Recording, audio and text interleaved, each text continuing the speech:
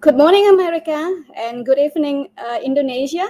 Good afternoon in Europe and some parts in Europe, that's including Russia.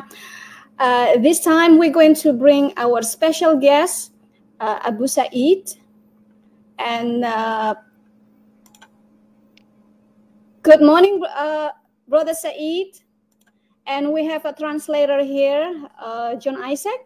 Abu Said will bring the topic about idolatry in Arabic, and Brother Isaac will translate it in English. I'm sorry we don't have capabilities right now to translate from Arabic to Indonesia, but we're going to sub-translate it after this project is done, after this program is done. So let's bow our head to pray. Father, in the name of Jesus, we bring this topic to you, Father, and we ask you, Lord, to enlarge our territory. And Father, in the name of Jesus, we ask you to bless this program and bless brother and sister here involved in this program. In the name of Jesus, I cover them with the blood of Jesus, and we pray, Lord, that the Muslims' eyes will be open and their heart also will be open and accept the truth that only Jesus is the Savior of the world, and there is no other than Jesus. And Lord, let this expose to expose the darkness, expose the idolatry. In the name of Jesus, we give it back to you. Amen. Brother Said, welcome to Indonesia. أهلا وسهلا. أهلا بك في إندونيسيا. Welcome. أهلا وسهلا، تحياتي ليكم ونتشرف نكون في استضافتكم النهارده، وسلامنا لكل إخواننا مسيحيين إندونيسيا. He's happy being with you today, and he's sending his greetings to all Christians in Indonesia. Thank you, brother. We appreciate you come into Indonesian platform to expose who's the idolatry over here. هم بيشكروك انك انت عندك الوقت انك تكون موجود في البلاتفورم ده عشان او الستريم يارد عشان توضح الاسلام وازاي انه وثن. شكرا لكم، تشرفت، وان شاء الله ان يكون لنا حلقات قادمه يعني في مواضيع ثانيه بنعمه ربنا. He thanks you so much, and is willing to do more and more stream yards for these topics and other topics in Islam. Hallelujah, and the time is yours. Thank you, brothers. Okay. الوقت بتاعك وبتدي الوقت اللي في اي وقت تحب تتكلم. طيب تحب نبدأ دلوقتي؟ تمام، بس انا هطلب منك لما تيجي تتكلم هتقول يعني جملة او جملتين عشان اعرف الحق اترجمها وهكذا، فاهم قصدي؟ جو اهيد. طيب الصورة عندي واضحة كده بس ولا واقفة؟ عشان ظاهر عندي انها واقفة. لا زي الفل. تمام. طيب شكرا لك يا اخ جون، ربنا يبارك حياتك ونشكرك على تعبك مقدما يعني. لا لو بس تقدم نفسك، انا بس ليه طلب تقدم نفسك تحكي يعني انت كنت كذا وكذا وكذا وكذا، هيفرق قوي مع الناس. خلاص يعني في عجاله بس عشان ما نشتتش الموضوع. انا اسمي سعيد ابو مصطفى من مصر، مسلم سابق من خلفيه اسلاميه، كنا على المذهب السني الشافعي، وبعدها تحولت الى المذهب الشيعي، وبعد رحلة طويلة من البحث والقراءة والمعرفة أنار الله طريقنا بالهداية لنور ربنا يسوع المسيح، وكما يقول الكتاب المقدس تعرفون الحق والحق يحرركم. هذا باختصار شديد. His name is Said Abu Mustafa. He was in beginning he was a Sunni Muslim, and he left Sunni Muslim to Shia Islam. Then he met Jesus and came to Jesus, and based on a lot of reading, a lot of study of Islam, Christianity, and he is back to the right religion, Christianity.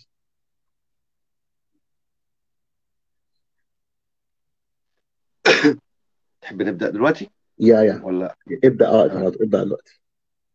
طيب، بداية لما نيجي نتكلم في موضوع مهم زي موضوع الوثنية في الدين الإسلامي، فيجب أن نتحدث قليلا عن البيئة، بيئة البادية العربية اللي نشأ فيها رسول الإسلام محمد، وهم كانوا الغالبية العظمى منهم عبدة أوثان، ولديهم مقدساتهم، وكل يعني قبيلة عربية ليها الأصنام بتاعتها اللي بتتعبدها. ولما سئلوا يعني عن هذا الأمر في القرآن، قالوا ما نعبدها إلا لتقربنا إلى الله زلفى، يعني إحنا بس بنتقرب بها إلى ربنا. هذه أول شيء. If we'd like to speak about paganism in Islam, we should know that before Muhammad, before Islam, each tribe in Arabia has their own idols, and they use these idols to become closer to God, as written in Quran. عندنا كمان نص قرآني بيقول بكل وضوح إن المشركون نجس ولا يقربوا المسجد الحرام حتى بعد عامهم هذا. ولما نيجي نبص على كلمة النجس، المسلمين حاولوا يجملوها، قالوا بعضهم قال إن هي نجاسة حسية، وبعضهم قال إن هي نجاسة معنوية. يعني البيئة دي والناس اللي كانوا على العبادة دي والمنظور الوثني ده، القرآن وصفهم بالأنجاس، ودول كان منهم أبوين رسول الإسلام محمد. And if you go to Quran in Surah Tawbah, Surah 9, there is a verse saying that the pagans are filthy. But Muslims try to like hide this bad word and saying that this word is using for the spirituality of paganism or pagans. But it is not true, because this word is very bad word. And it shows that all pagans living in Mecca were filthy, like the father and mother of Muhammad himself. عايز اجي على خلفيه او نقطه بسيطه جدا، معلومه ثابته في الكتب الاسلاميه، ان الكعبه اللي يقدسوها المسلمين حاليا دي كانت معقل لعباده الاصنام، وكان فيها اكثر من 300 صنم يعبد. Also, from history, it's a well-known fact saying that Kaaba in Mecca, it was an important center for idol worshipping many centuries before Muhammad. خلينا نبدا ببعض الروايات الاسلاميه اللي بتتكلم على تبني محمد فكره الوثنيه الاسلاميه، وأن الكذبة اللي بيتغنى بها المسلمين دايما كذبة أن الإسلام دين توحيدي ويقوم على وحدانية الله. الكلام ده غير دقيق بالمرة، ولو تحب تترجم دي في الأول تمام قبل ما نخش على الروايات. Saeed will begin showing us some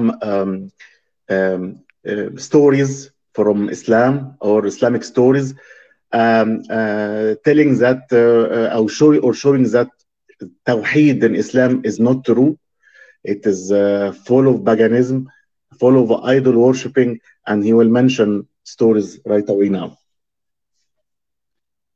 عندنا رواية بتؤكد الكلام ده، وبتثبت ان الاسلام جه حتى يعني يبرهن على الشعائر الوثنية، وان المفروض زي ما بيقول المسلمين ان هو دين توحيد، فالمفروض لا يتمسك ولا يتبنى اي شيء من الخلفيه الوثنيه اللي كانت عند العرب قبل الاسلام. Okay, first story is telling or showing that or refuting the claims that Muslims say that Islam is showing Tawheed and believing in only one God and refusing all paganism before Islam. But this is not true, and we will see that right away now. عندنا روايه في صحيح البخاري في كتاب الحج وباب وجوب الصفا والمروة وجعله من شعائر الله. وعندنا في صحيح مسلم بسبب نزول النص القرآني اللي بيقول إن الصفا والمروة من شعائر الله فمن حج البيت واعتمر فلا جناح عليه أن يطوف به. لما نرجع للنصوص دي نشوف إن دي كانت عادة وثنية عند كفار قريش، وبعد ما جه الإسلام هم كرهوا إن هم يتمسكوا بالعبادة الوثنية، ومحمد قال لهم ما فيش مشكلة إن أنتوا تتمسكوا بما تبقى من العبادة الوثنية، وهي الطواف بين الصفا والمروة. نص الرواية كده نقرأه في سبب نزول النص القرآني إن الصفا والمروة من شعائر الله. ونفس الرواية موجودة في السيرة الحلبية كتاب حجة الوداع، وصحيح البخاري كتاب الحج باب وجوب الصفا والمروة وجعله من شعائر الله. نص الرواية بتقول إن المهاجرين أصحاب محمد، يعني عفوا المهاجرين قبل الإسلام في الجاهلية، كانوا في الجاهلية يهلون بصنمين على شط البحر يقال لهما إساف ونائلة. إساف ونائلة دول كانوا اتنين بيزنوا جوه الكعبة وسخطهم إله الإسلام حجرين. ده بداية يعني عن إساف ونائلة. لو تحب ترجم الجزئية دي عشان ما يكونش الكلام كتير أو تنسى حاجة. تمام. The first story it comes from Sahih Bukhari, a book called وجوب الصفا والمروة, or the importance of Safa and Marwa, and also mentioned in Sahih Muslim in the reason for revelation of a verse in Quran begins with Safa and Marwa are part from steps of Hajj. And this story begins that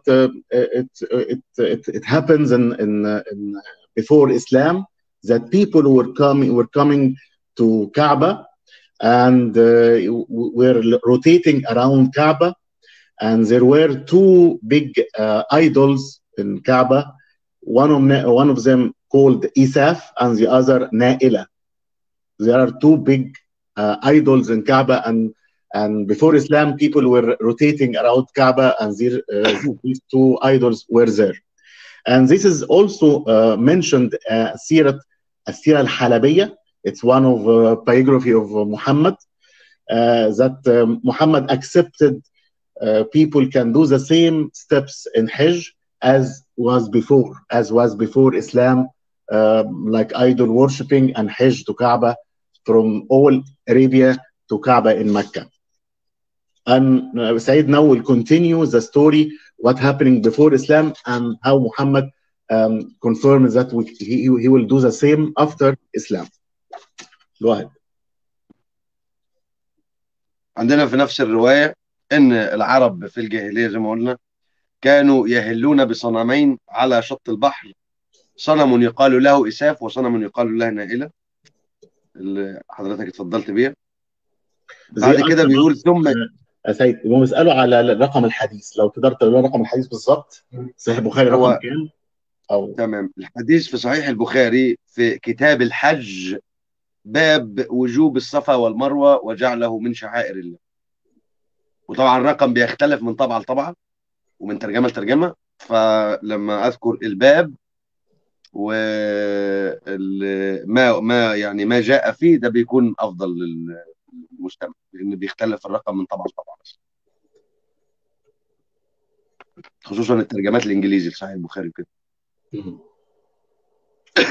هو موجود في صحيح البخاري كتاب الحج باب وجوب الصفا والمروة وجعله من شعائر الله، وموجود في السيرة الحلبية في حجة الوداع، في باب حجة الوداع، وفي صحيح مسلم في سبب نزول النص القرآني اللي بيقول إن الصفا والمروة من شعائر الله.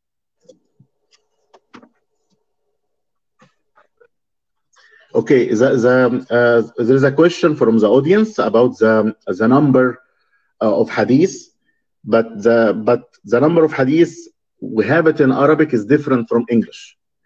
The translator may omit some hadith numbers, may change the the order of hadith, then we get different numbers. Then if you'd like to go, can go with Sahih al-Bukhari and book of hadith and go to bab or chapter of wujub Safa or Marwa, or using Safa and Marwa as part of Hajj. You find this hadith. And also you can find it in Sirah al-Halabiyya in the chapter of Hajjat al-Wada', or the last meeting of Muhammad with his companions. I have a question. I have a question a little bit. So I understand that in the hadith, between one hadith and the other, because I find out that in Indonesia, for example, the hadith number are different from the hadith number in Arabic. And how can we know that the hadith in Arabic is wrong or right, or the hadith in Indonesia is wrong or right? Because when we mention, for example, hadith al-Bukhari number 1411 say this, but then in Indonesia, al-Bukhari hadith number 1400 some, it's totally different. And how can we how can we explain it to them? هي بتسأل إنه رقم الحديث بيتغير من حتة للتانية، زي ما أنت قلت العربي ليه رقم، إنجليزي رقم، في إندونيسيا رقم ثالث. طيب هم لو عايزين يوصلوا للحديث إيه الطريقة اللي يوصلوا بيها؟ أو عشان يقدروا يقولوا للناس في إندونيسيا. في موقع، بالنسبه طبعا لما نيجي نتكلم في الامور ده، انت عارف ان الاسلام بلسان عربي مبين وجل العرب، فتقدر توصل للحديث بمنتهى السهوله في موقع الدرر السنيه. موقع الدرر السنيه موجود عليه الاحاديث وتقريبا كل الروايات الاسلاميه الصحيحه والضعيفه بارقامها، وان لم تخني الذاكره في لغه انجليزيه، بالاضافه لموقع التفسير. موقع التفسير برضو موقع فيه 30 لغة وفيه تقريبا كل كتب التفسير، فتقدر ترجع لأي حديث وأي نص قرآني وأي تفسير أنت عايزه بسهولة جدا. He said that there is a well-known website. We have it in Arabic. It's called Al-Durr As-Sunniyah. I can put it in the chat. We use this website to check the validity, if its hadith is weak or sahih. And all other hadith, not only in the Sahih Sitta, not Sahih Bukhari, not Sahih Muslim, and in almost all books of hadith. I'll put the link in the chat.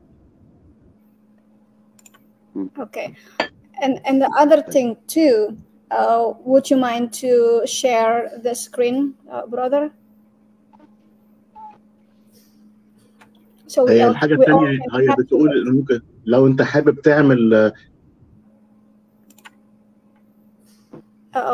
we lost Brother John. Sorry, we lost him. Hold on 1 second.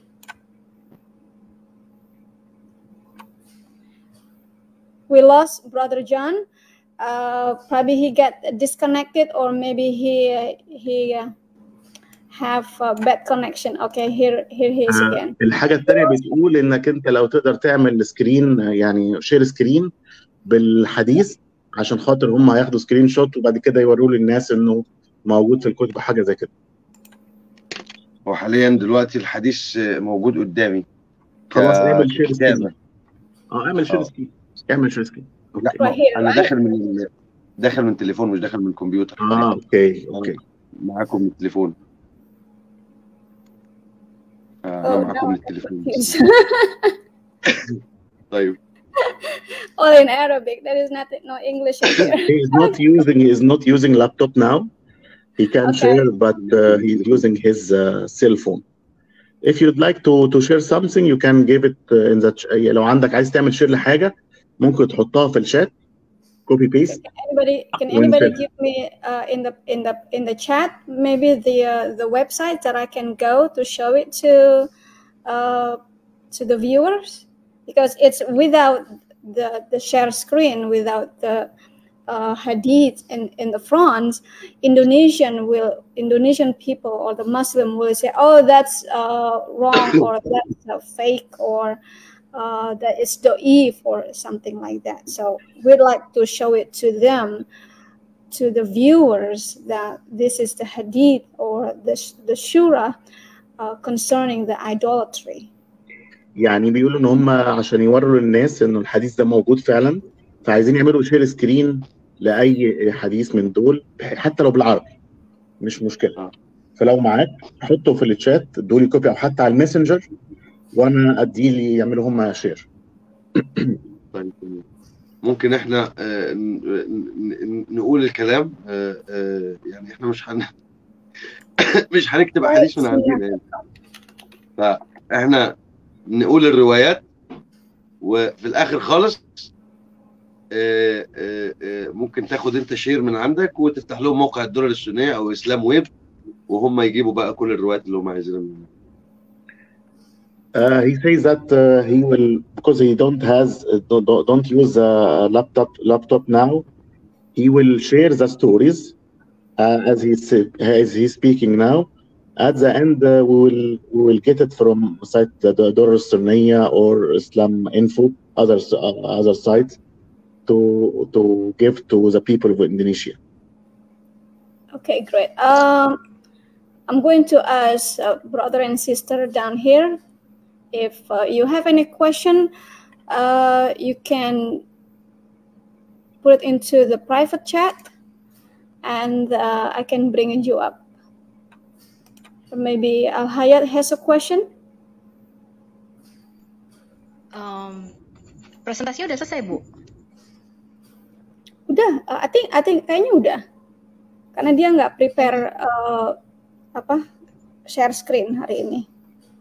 Oh, Brother John, is the presentation already done, finished by Brother Al-Said?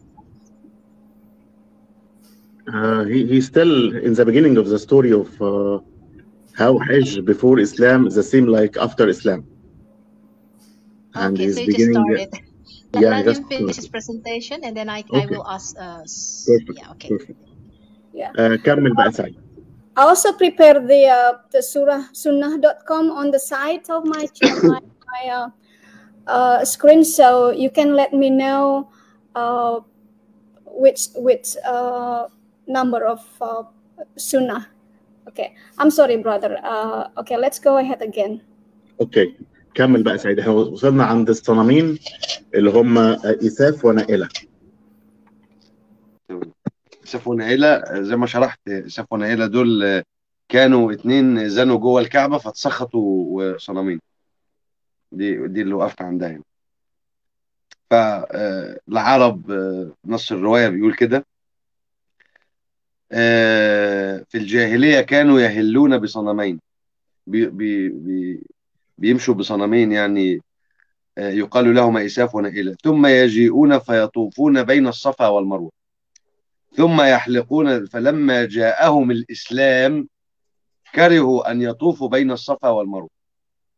يعني هو كان من شعائر الجاهلية، كان عندهم صنمين، والصنمين دول كانوا بيطوفوا عليهم بين الصفا والمروة. الصفا والمروة ده من شعائر الحج يعني. فلما جت الشريعة الإسلامية وجت الدين الإسلامي كرهوا ان هم يطوفوا بين الصفا والمروة، لان ده من العبادة الوثنية اللي كانت موجودة عند العرب. وبعد كده يقول: كرهوا ان يطوفوا بين الصفا والمروة ويرون ان ذلك من امر الجاهلية. فنزلت الآية بقى، ده سبب النزول بقى. فنزلت الآية: ان الصفا والمروة من شعائر الله فمن حج البيت واعتمر فلا جناح عليه ان يطوف. يعني هي كانت عادة من عادات الجاهلية، والعرب لما دخلوا في الإسلام شافوا ان دي عبادة وثنية واحنا مش عايزين نعملها، فنزلت الآية انها من شعائر الله.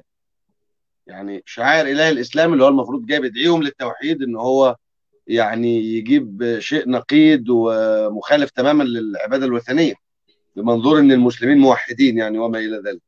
فلا، قال لهم ان الصفا والمروه من شعائر الله، فمن حج البيت واعتمر فلا جناح علينا الطواف به. مفيش مشكله لو انت حجيت عايز تطوف بين الصفا والمروه عادي خلاص، مفيش مشكله لان دي من شعائر الله، وهي الاصل بتاعها انها كانت عباده وثنيه.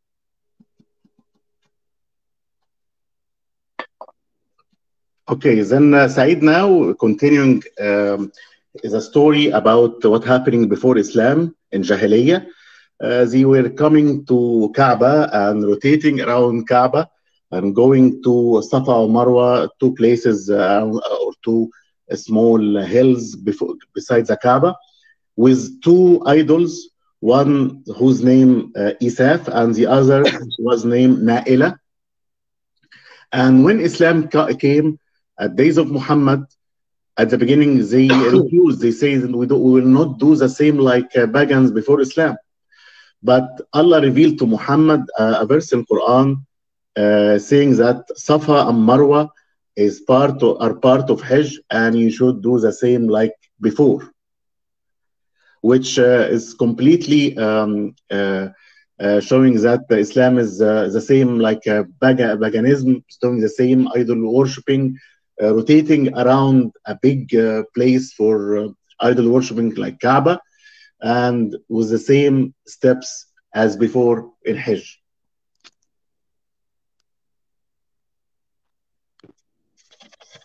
كمل سعيد. ندخل بقى على جانب تاني من الوثنية اللي كانت موجودة عند العرب قبل الإسلام، وجي الإسلام بيها برضو ما غيرش منها حاجة، وهي صوم يوم عاشوراء، صيام يوم عاشوراء. الرواية دي عن عائشة في صحيح البخاري. عن عائشة قالت: كان يوم عاشوراء تصومه قريش في الجاهلية.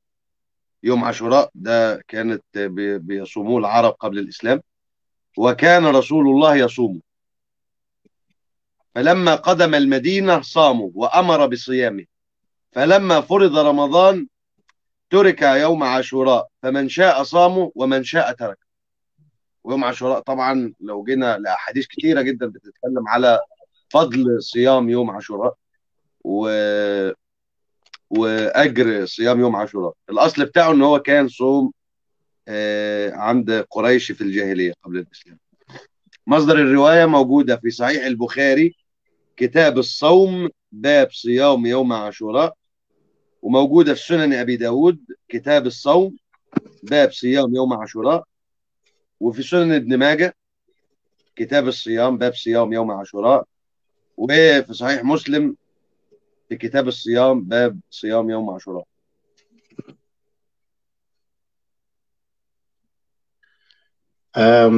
Another part is fasting, an important day for Islam called the day of Ashura. This fasting was before Islam, was before Muhammad came with the mission of Islam, and pagans were fasting this day every year in same day many centuries before Islam. And when Islam came, Aisha said, Aisha, the wife of Muhammad, said that when Islam came, they began fasting Ramadan, the month of Ramadan, and they stopped fasting Ashura because it was from pagans. But Muhammad said, no, let us fast Ashura, and there are like chapters in Sahih Bukhari, Sahih Muslim, Sunan Ibn Majah about the how beautiful fasting Ashura. I can give example now. I made the search itself. I can give example and I put it in the chat. You can share it, but in Arabic. It says that fasting day of Ashura is very important. It's equal to prayers of 60 years of his life. It's very important, and it was part of pagans fasting. I'll put in the share right away now. You can share it, or you can keep it if anyone asks about that after. Here it is. But in Arabic, you can Google Translate and get it in get the number in Sahih Muslim or Sahih Bukhari, but it is well known fact in Islam. كمل يا سعيد. عندنا كمان شعيرة تانية من شعيرة الحج، وهي يوم عرفة. يوم عرفة ده اللي هو يوم الوقفة بتاعت عيد الأضحى. فيوم العرفة يوم الوقفة ده عندنا المسلمين بيقفوا على جبل عرفة في السعودية، ودي من شعائر الحج يعني. عندنا رواية عن عائشة بتقول عن عائشة قالت: كانت قريش ومن دان دينها يقفون بالمزدلفة، وكانوا يسمون الحمص، وكان سائر العرب يقفون بعرفة. ده قبل الإسلام.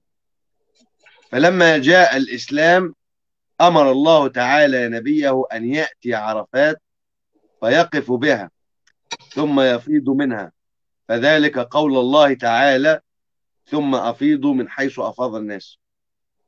الرواية دي موجودة في سنن أبي داود كتاب المناسك باب الوقوف بعرفة، وموجودة في صحيح البخاري كتاب أحاديث الأنبياء باب ثم أفيضوا من حيث أفاض الناس. يعني عفوا ان شعيرة الوقوف على جبل عرفة دي شعيرة مقدسة من شعائر الحج. دي كانت موجودة قبل الإسلام، وكانت قريش ومن دان دينها من الوثنيين عبدة الأصنام كانوا يقدسوا الشعيرة دي، وكان سائر العرب يعني كل العرب في نص الرواية يعني بيقفوا بيوم عرفة. فلما جاء الإسلام إله الإسلام أمر النبي إن هو يعني يؤكد على الشريعة دي، يقول في نص القرآن: ثم أفيضوا من حيث أفاض الناس. ان انتوا تقدسوا الشريعه دي وتعملوها حتى يومنا الحاضر. اي واحد فيكم لو بيتفرج على الحج في التلفزيون ويوم عرفه تحديدا تشوف التجمع للمسلمين من جميع انحاء العالم وهم بيقدسوا هذه الشعيره اللي هي الجذور بتاعتها وثنيه. Another part was taken from Islam, was taken for paganism. It's what happening in the last day before Eid al-Adha. It's called Day of Arafat. In Day of Arafat, we see all Muslims in the TV, or if someone go to Saudi Arabia to do Hajj there, we see all Muslims is standing over a small mount called Arafat and doing prayers there, and passing through a place called Al-Muzdalifa. All these steps were taken from pagans. They were doing the same steps exactly before Islam. And when Islam came, or when Muhammad came, and he said that he was revealed Quran from Allah, he is doing the same thing. And I give the reference in chat. You can take it. There are many hadiths, many references saying that Muhammad is doing the same like before Islam in the day of Arafat, last day before Eid Adha. كمل يا سعيد.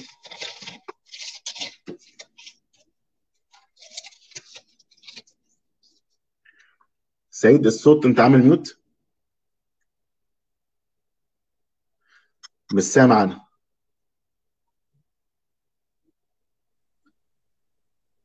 الو كده الصوت واضح؟ سامعني؟ الصوت كده واضح تمام.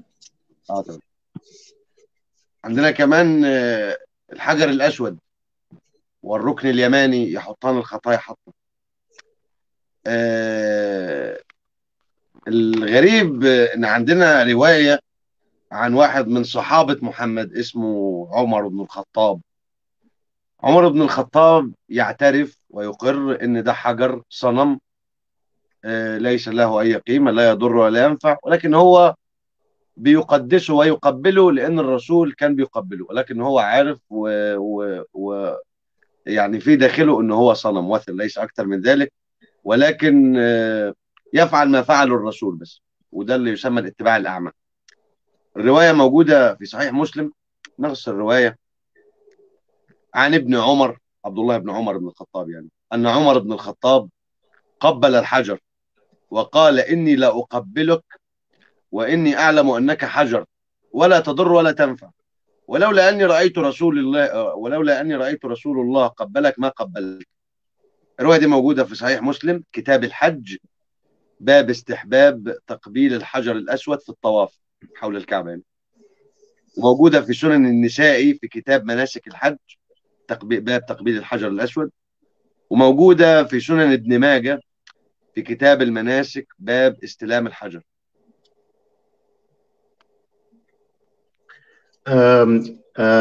Another thing that is taken from paganism before Islam, and it's part of Hajj, is about the Hajar al-Aswad, or the black stone.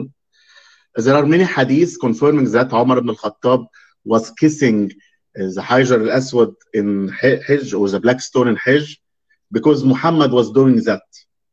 And it was taken from pagans. I'll mention one of them in Sahih Bukhari, number 1610.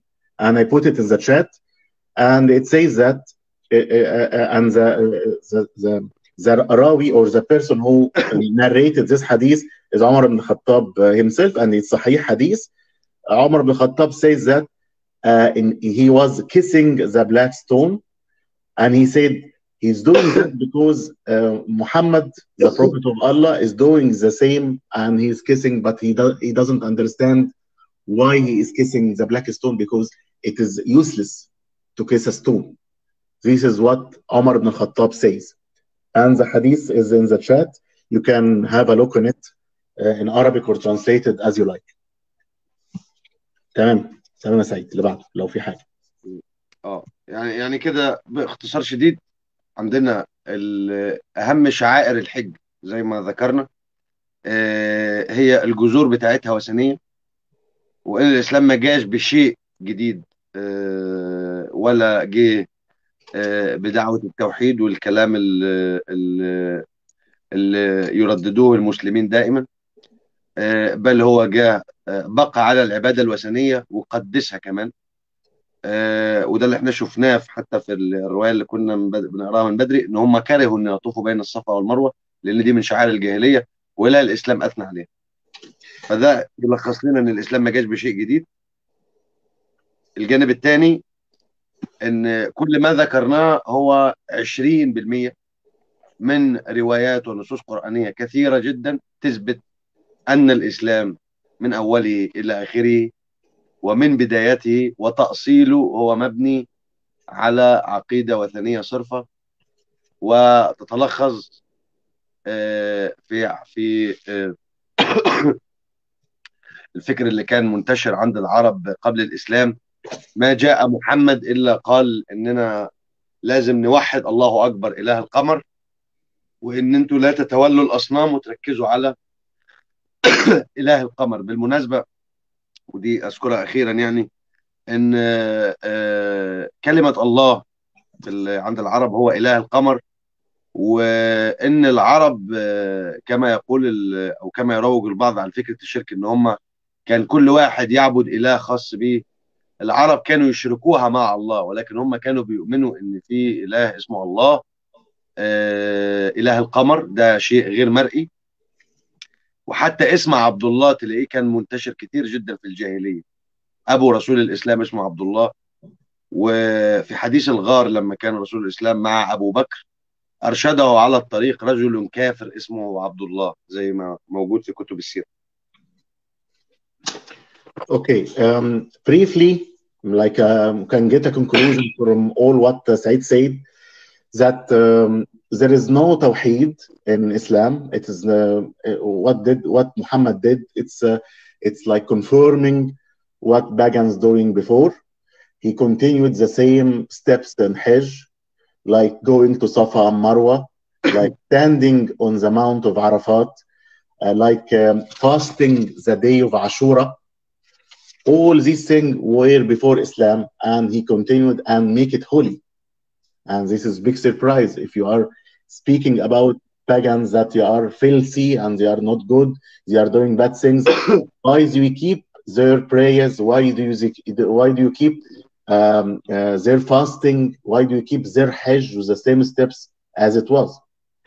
And Said confirmed that he just mentioned about 20% of hadith saying that Muhammad did the same before Islam from paganism and idol worshipping. There are a lot about 5 times more hadiths that he mentioned about continuing in paganism after Muhammad began Islam. Also, the word Allah, it was the name of an idol. Word Allah, it was the name of the god of moon, and every tribe has its own idol. And in Mecca, there was like 360 idols around Kaaba. It's mentioned in Sirah. And one of the idols has the name Allah. And to confirm that, we have many people were called Abdullah. Abdullah means in English the slave of Allah, like Muhammad's father. Muhammad's father whose name was Abdullah. Then the word Allah as God, it was before Islam. Muhammad didn't come with a new God. It's the name of this God was known as the God of moon. We can see a lot of gods like his uncle and like Abd Manaf, Abd al-Uzza. These are all idols in Kaaba. Like Allah, the same, but he chose one of them, making him as his own God. تمام. في نقطة تانية لو عايز تقول، لأنه هيبقى بعد كده في أسئلة فيطلع يسأل، فلما تخلص لا ماشي. لا أنت بس لما قلت عبد الله خطر في بالي عبد الله بن شهاب الخولاني، فممكن إن شاء الله نعمل حلقة نتكلم على روايات السيدة عائشة بالإندونيسي. دي لازم. He just remembered on Abdullah because there is one of Sahaba who has a well-known story. His name Abdullah ibn Shihab al-Khawalani. He will come. He has a big story with Aisha after this of Muhammad, but he will speak it later, maybe in another stream yard. تفضل. هخش في الأسئلة أو شيء. If you have some questions, he is ready now to answer the questions.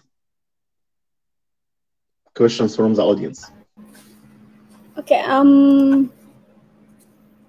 Okay. Not this one. Hold on 1 second. Anybody have a question? Because I have a question. Ask the question and I'll translate. No problem. Okay. My question is, on the name of Allah, you say it's actually the God of the moon, right? And he also stated that whatever Muhammad do and Umar saw and he followed, and it's become what is it? It's become the part of Hajj. The word of Allah. Yeah. It's like the word of Allah becomes the law. So my question is, how do we know that Allah is the moon God, not any other God? How do we know that it's the moon God?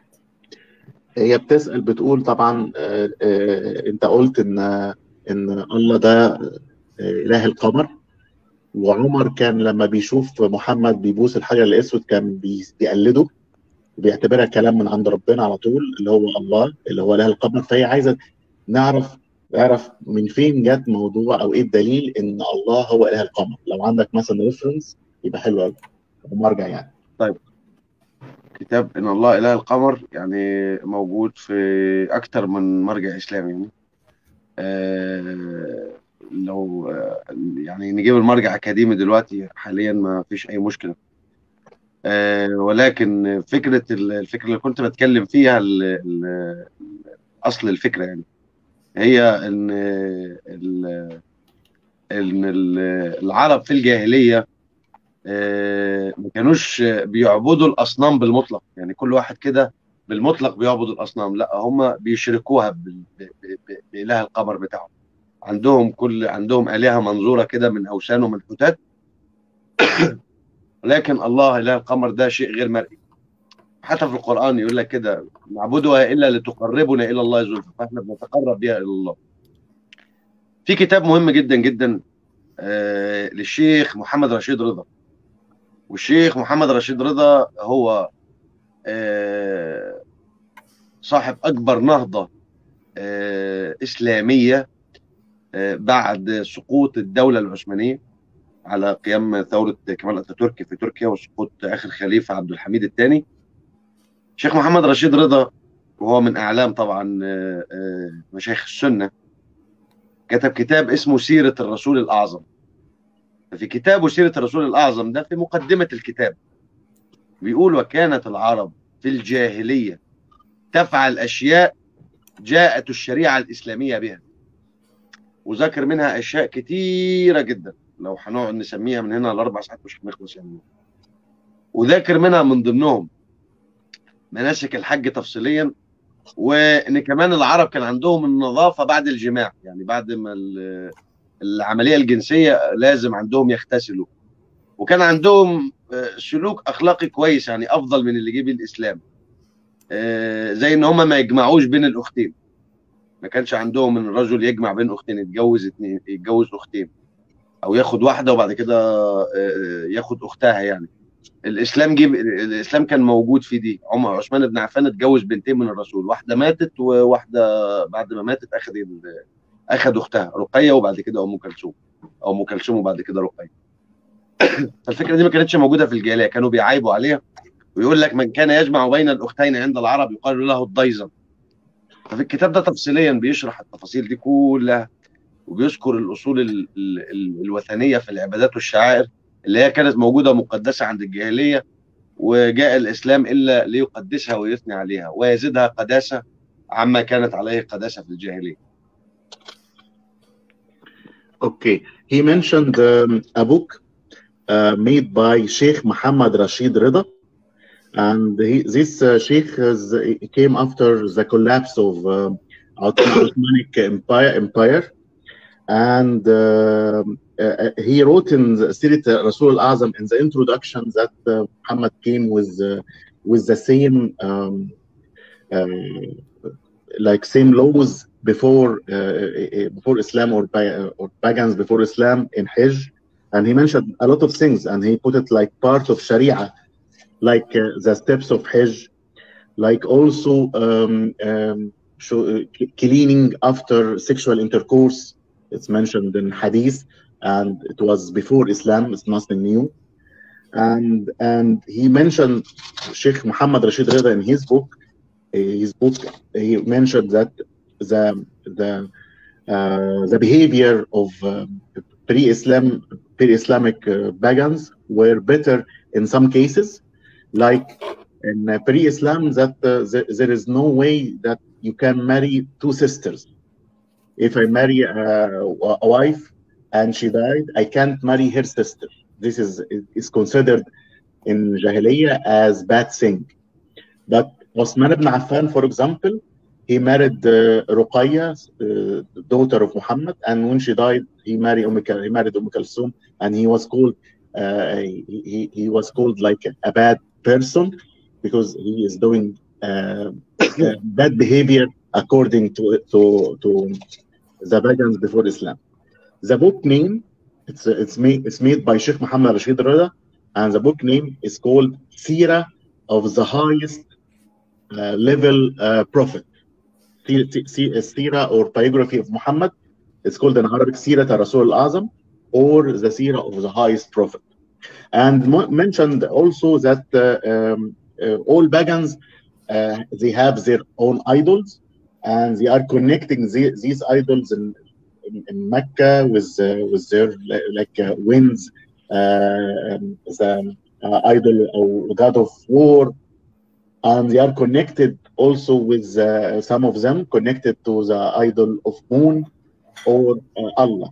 It was mentioned in book. Do you have another question? Maybe from Sofiatul Al-Hayat.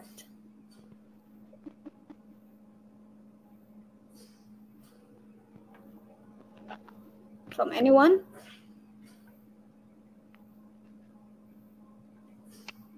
So I want to make it clear again that in the pagan practice, a person or a man can marry two sisters.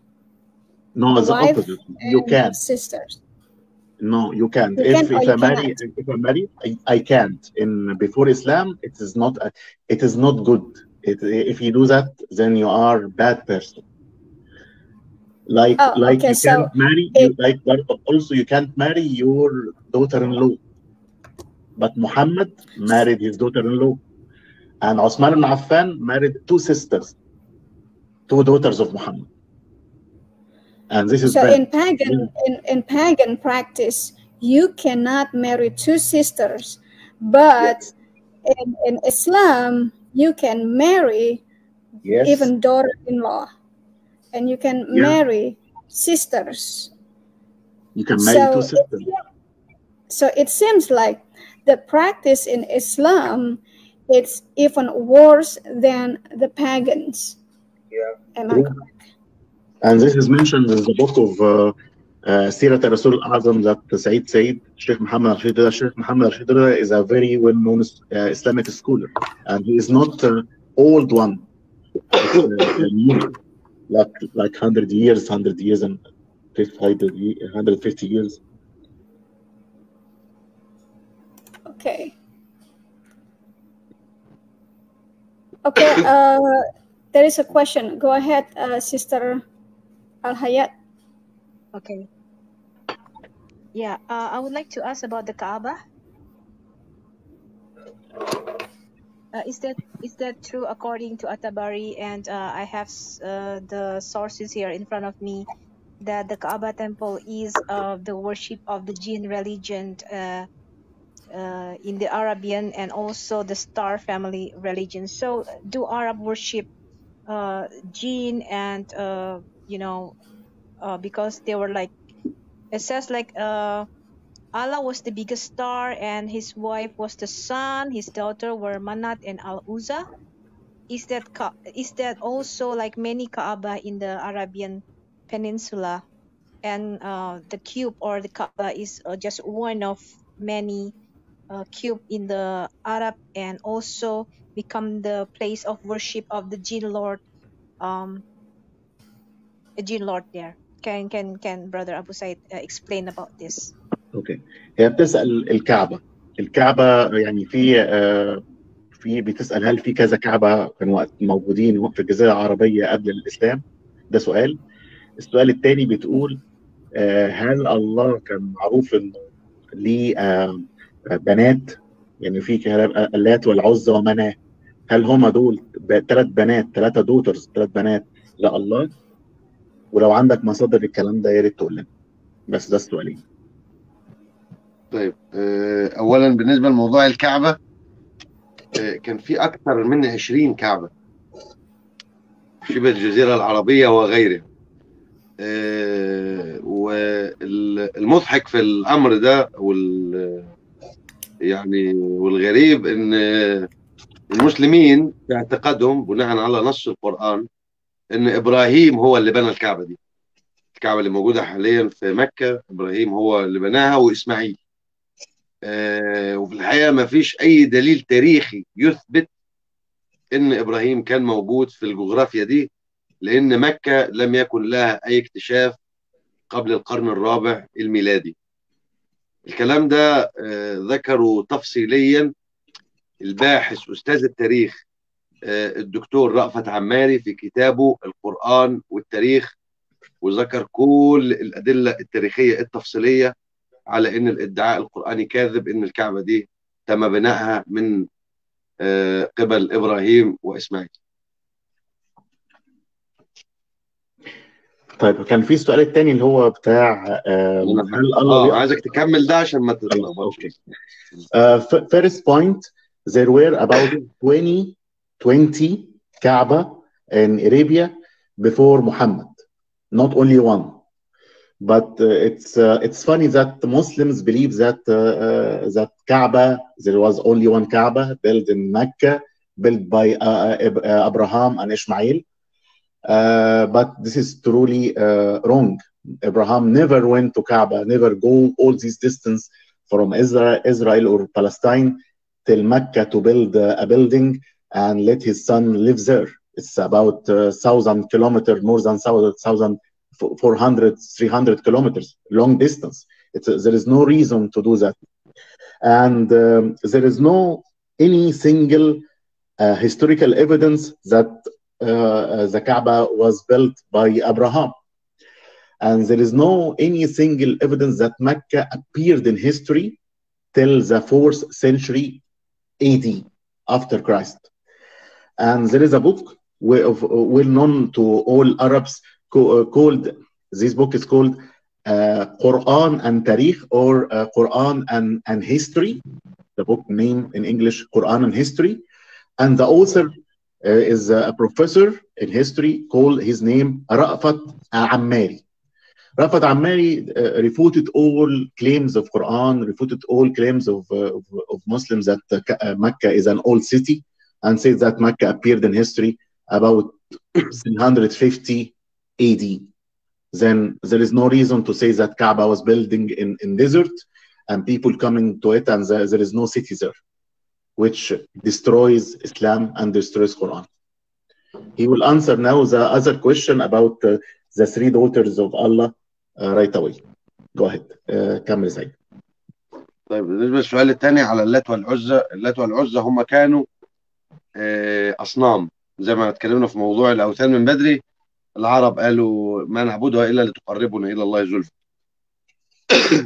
مش عبادة بشكل مطلق يعني. فاللات والعزى ومنات الثالثة الأخرى وإلى آخره يعني، وهبل وغيره وغيره، دي كانت أصنام ومعبودات عند بعض القبائل العربية.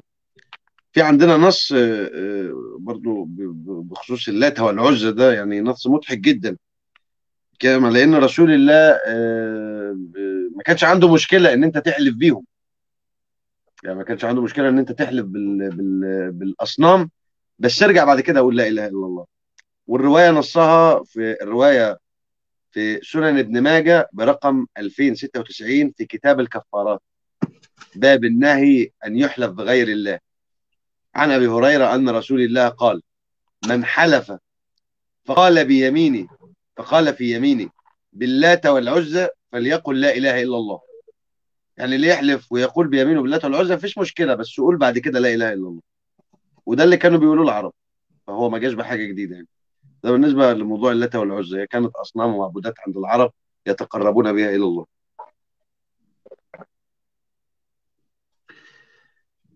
Okay, he said that Lat, Uzza and Manah were idols before Islam. Okay, and Muhammad had no problem in Sahih Hadith that we can swear by these gods, swear by these idols, but at the end you should say, and there is no God except Allah. You can swear by these idols, and at the end you should say that there is no God except Allah. طب انا معلش لسه السؤال، هل هم ثلاثه دوتر، 3 بنات لله؟ هل في دليل على حاجه زي كده؟ لا هم اصنام اوثان. Okay, but there is no he has no any evidence that they are 3 daughters for Allah. He has no evidence for that. Any other question? هل في سؤال تاني؟ في عندنا قصة الغرانيق برضو. قصة الغرانيق دي موضوع طويل لو اتكلمنا فيه ويطول شرحه جدا يعني، ولكن ملخصه. Public actually. Can I bring that up? Yeah. I'm just give me 1 second. I'd like to give the proof of the hadith that you can swear by these 3 idols and say there is no God except Allah. I have it here with the number. It is I'll try it here. I'll copy and put it's number 4. Number 4. I'll put in the chat right away now. You can swear by that. Yeah, number 4, and I show you. Just give me just a second. Use number 4. Hadith number 4 in the chat is that mentioned by Said that you can say swear by these idols, and at the end there is no God except Allah, then there is no problem. Which is truly strange. It's fun, very fun. Number 4. How do I find? Is it like Sahih Bukhari? It is not Sahih Bukhari. It's a Sahih Hadith, okay, and it's the source is Sahih al-Adab al-Mufrad, page or number 826, and it's Sahih Hadith. Because I'm not really familiar with this. Yeah. But it's not. Sunnah.com is not a complete source of Sahih. And that's the only thing that we can understand in English, because yeah, I understand. Source, but in Arabic we have a lot of books, and here the muhaddis or the person who says that Sahih Hadith is Sheikh Al-Albani. It is not someone. It's Sheikh Al-Albani, and Sheikh Al-Albani died like 30 years ago. It's not. He is not the old one.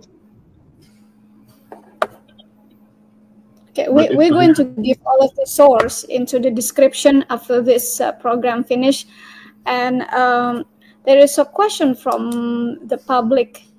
It's from Mercurius. Why the other Kaaba destroyed and only one left in Mecca?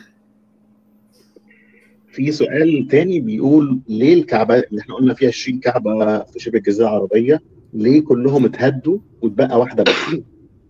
أو حصل إمتى لو في عندنا معلومات تاريخية عن الكلام ده؟ That's the question in Indonesia. I don't understand Indonesian.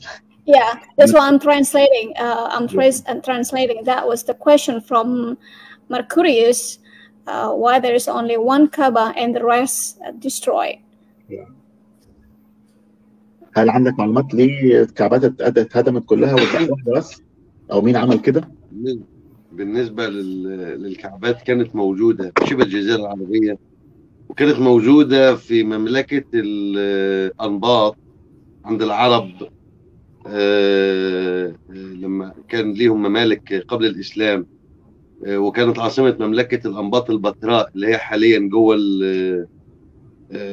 في الأردن، المملكة الأردنية. كل الموضوع ده تفصيليا زي ما ذكرت هو موجود بشكل أكاديمي وموثق تاريخيا في كتاب الدكتور رأفت عماري. ولكن الكعبة اللي كانت في مكة واللي هي حاليا يقدسها المسلمون عفوا، الكعبة اللي موجودة حاليا في مكة واللي يقدسها المسلمون في أقوال يعني في كتب التاريخ إنها تعرضت للهدم مرة ومرتين أو أكثر، وإن عيلة محمد رسول الإسلام هم كانوا العيلة الوثنية، يعني هم كانوا حراس الكعبة دي. وحتى لما القصة الإسلامية يعني في سورة الفيل، لما جه الملك الحبشي إبراهة عايز يهد الكعبة وأطلق إله الإسلام عليهم عصافير وتر أبابيل والموضوع الطويل ده يعني. فدي اللي كانت دي اللي كانت ما بين إيديهم ووجدوا عليها آبائهم، يعني دي اللي كانت في الإتاحة عندهم. أما الباقي لا يتبقى منه، يعني لم يتبقى منه أي شيء. وشرح ده برضو زي ما قلت الدكتور رأفت عماري يعني. فدي بالنسبة لموضوع الكعبة حاليا يعني اللي موجودة في السعودية، إن دي كانت معقل الوثنية، وكانوا الناس الأمناء عليها والحارسين عليها هم أهل محمد رسول الإسلام، وخصوصا جده عبد المطلب. They said that the same book that we spoke about, the book of Quran and history, when the author, Dr. Ra'fat Ammari, says that many Kaabas were there in Arabia. Some of them were up in the Nabatean Empire. And one of them was well known in Al-Batra in Jordan. And all of these were destroyed because of wars, attacks from here and there. And even the Kaaba of Mecca, it was well known that the tribe of Quraysh was saving or taking care of this Kaaba. And in history, this Kaaba in Mecca was destroyed many times. And one of them was after death of Muhammad and after Islam. And also Quran mentioned in Surah Al-Fil, Surah the elephant, the story of a king coming from Ethiopia trying to attack Kaaba, and Allah sent like birds to attack his war, and he saved the Kaaba. Allah saved the Kaaba at this day. But there is no single historical evidence for all these stories about the Surah Elephant in Quran, as mentioned by Dr. Ra'fat Ammari in his book. Then conclusion, there were like 20 Kaaba in Arabia. Some of them was up north in Jordan till Yemen in south. All of them were destroyed because of wars between Arab tribes here and there. No one took care of these Kaabas in different places except the Kaaba in Mecca, because the Quraysh tribe was saving this Kaaba till beginning of Islam. Any other question? Any other question? There is also a question from Ronnie Wibowo from the audience. Is it true the color of black stone because blood of women? في سؤال بيتسأل برضه اودينس بيقول الحجر الاسود اللون بتاعه ده جه من الدم بتاع الستات من الحج. لا، هو لو جه الدم بتاع الستات هيبقى احمر، هو اسود. لا اوكي. هو الحجر الاسود بناء على ما ورد في احاديث صحيحه. صوتي واضح كده؟ واضح تمام. الحجر الاسود بناء على ما ورد في احاديث صحيحه ان هو كان ابيض زي الثلج، كبياض الثلج يعني، وسودته خطايا الناس. خطايا الناس سودته، وهو كان معبود عند بعض القبائل العربيه قبل الاسلام، يعني كان رمز وثني يتعبدوا به العرب قبل الاسلام. بالنسبه لدم الحيض، الرسول الاسلام كان بيشرب من ميه مليانه دم الحيض في بئر بضاعه، وده موضوع تاني يعني هنجيله بعدين، ملهاش علاقه بالحجر الاسود خالص. الحجر الاسود هو تسود من خطايا الناس، بس هو كان ابيض زي الثلج كما تقول الروايات. تمام.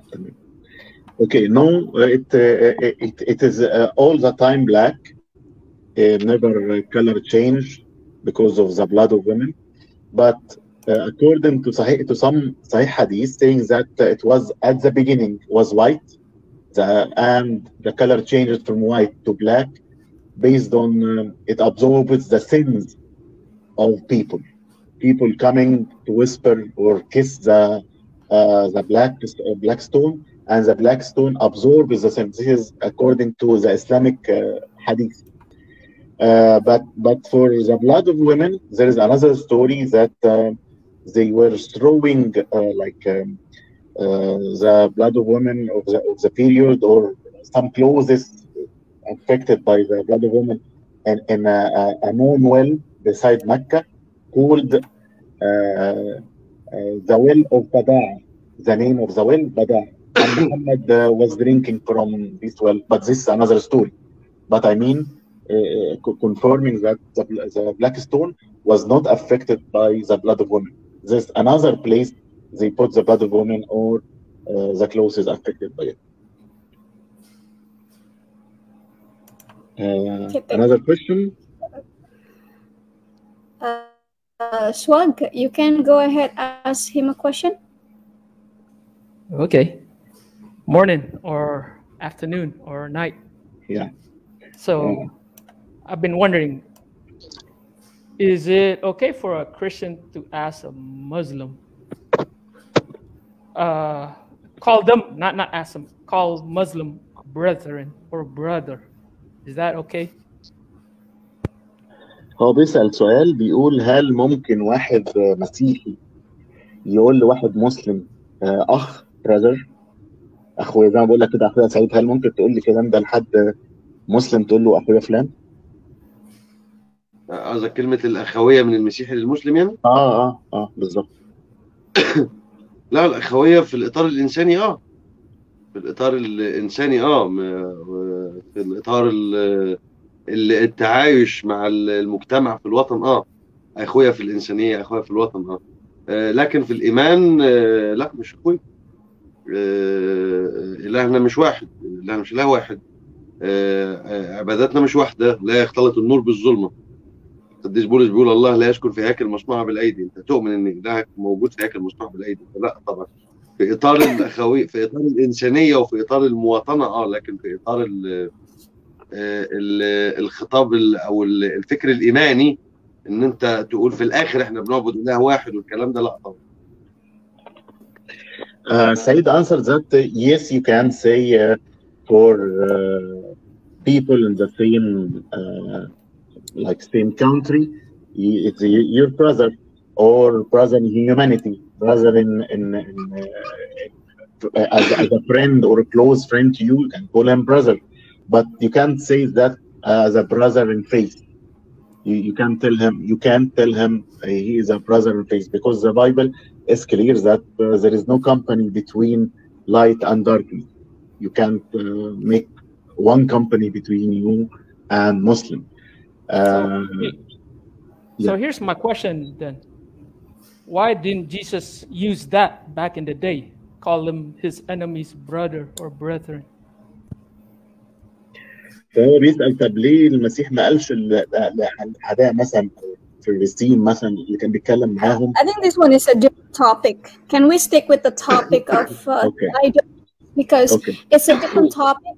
Swag, we're trying to focus on the topic so we can expose this topic. And I would like to go ahead with another question with last month Situmorang. The question is the Kaaba ritual in Mecca that is done by the Muslim, is it different from the previous ritual before Islam, or is it just a continuation, or how to preserve the ritual from the pagans? طيب هو السؤال بيقول هل شعائر الحج دلوقتي الموجودة في مكة مختلفة عن ما قبل الإسلام ولا تكملة لما قبل الإسلام؟ طبعا عارف انك جاوبت، بس هم الظاهر عايزين يكونفيرم الكلام ده، يأكدوا الكلام ده. فالشعائر الدينية في الحج في مكة حاليا زيها زي اللي قبل الإسلام ولا في اختلاف؟ بس ده السؤال. في اختلافات بسيطة في بعض المناسك. يعني مثلا في الحج قبل الإسلام كانوا بيطوفوا حوالين الكعبة، وكانوا يعني الشعائر دي شيء مقدس عندهم، لكن كان عندهم الأصنام اللي احنا اتكلمنا عليهم اللي هم بيتقربوا إلى الله بيها زي هبل وغيره، فدول كانوا موجودين بجوار الكعبة. بالإضافة طبعا إن هم كانوا بيطوفون حول البيت عراة، يعني بيطوفوا عريانين من غير هدوم.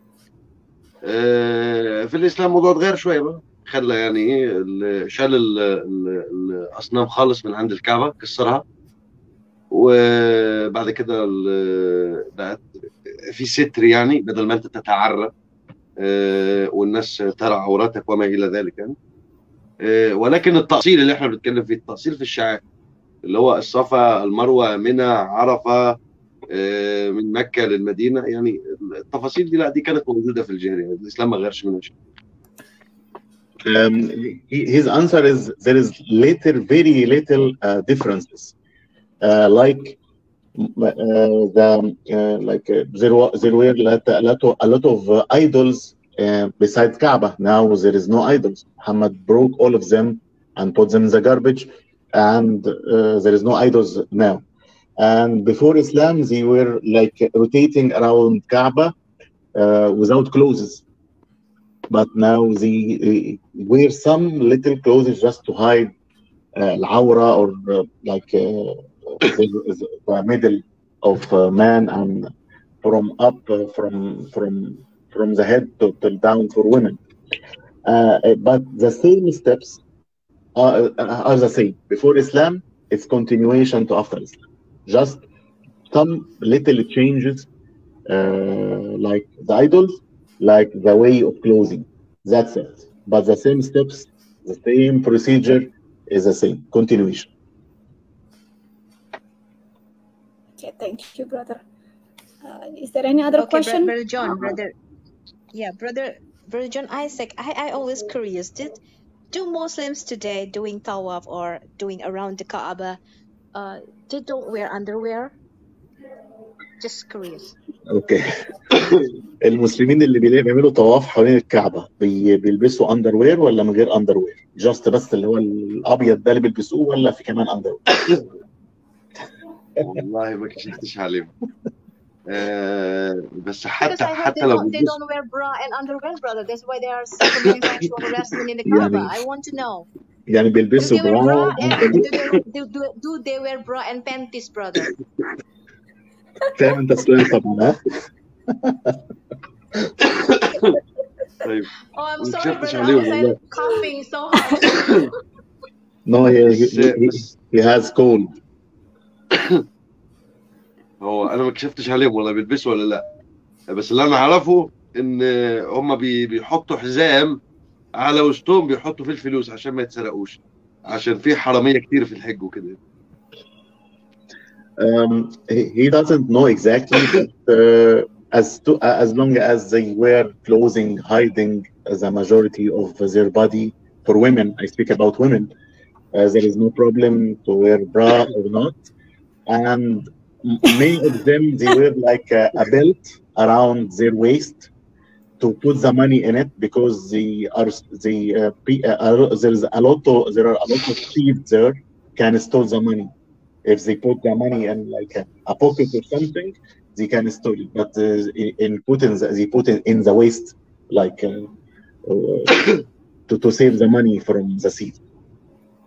I think they bring the money in the pocket because they have to buy the pebbles to, to throw up to the satanic, because they have to buy. I think like, I don't know how much. Yeah, but they don't put in. Yeah. They put it like in a belt. They Yes. put around their waist. You understand my point?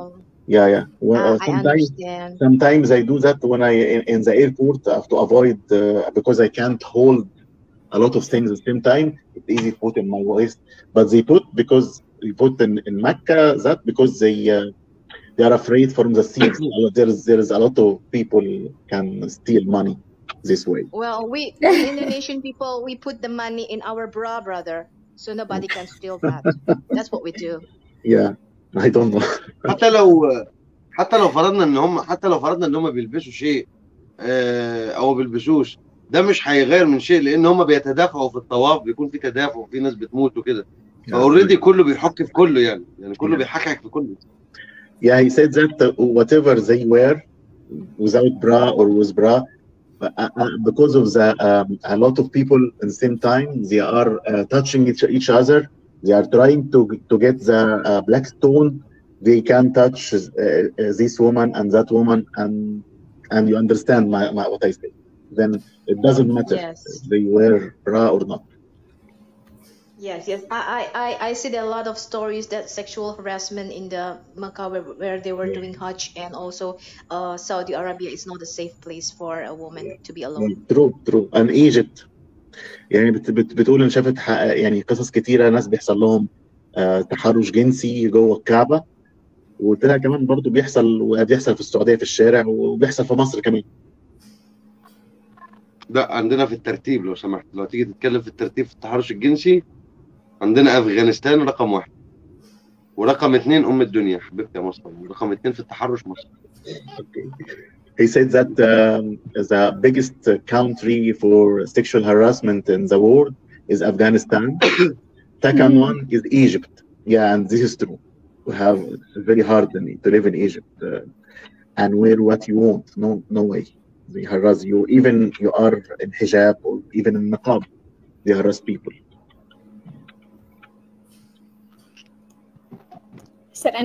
There is a question, but I don't know if this is connected or not. The question is from the audience: is Muhammad? I mean, is Allah worship Muhammad? هي بتسأل سؤال بتقول إذا كان مش عارفة إذا كان متعلق بالموضوع بتاعنا ولا لا. بتقول هل الله بيعبد محمد؟ يعني لما نقول مثلا صلى الله عليه وسلم، هل دي فيها شرك وعبادة يعني لمحمد ولا لا؟ هو مش النص ده اللي فيه شرك، في نصوص تانية، بس في حتة النص ده هو موجود في سورة الأحزاب 56 إن لم تخن الذاكرة. في سورة الأحزاب 56 بيقول إن الله وملائكته يصلون على النبي يا أيها الذين آمنوا صلوا عليه وسلموا تسليما كثيرا. فهنا بيتكلم على الثناء والتعظيم والى اخره، يعني ان الله وملائكته يصلون على النبي، بيثنوا على محمد يعني في الملأ الاعلى. يا ايها الذين امنوا صلوا عليه وسلموا تسليما كثيرا اقتداء بالله وملائكته. فانت تقتدي بالله ان هو بيثني محمد وبيعظم محمد هو والملائكه، فانت تعمل زي ما ربنا بيعمل. مش معناها عباده يعني او صلاه بمعنى كلمه صلاه يعني، بس هو معناها زي ما ذكرنا يعني ثناء وتعظيم وكده. ولكن عندنا في نصوص تانية قرآنية بتتكلم يعني على الشرك وعلى ان محمد رسول الاسلام يعني شريك مع الله في امور كتير. عندنا نص في سورة الفتح 9 بيقول كده لتؤمنوا بالله ورسوله وتعذروه وتوقروه وتسبحوه بكرة وأصيلا. فيعني التسبيح وتوقير لله ولرسوله. طبعا في نصوص ثانيه يعني كتير، بس مش أنا عليك يعني هطلعها بس بالانجليزي عشان اقولها لهم سورة الفتح 9 وهرد حالا. طيب. اوكي.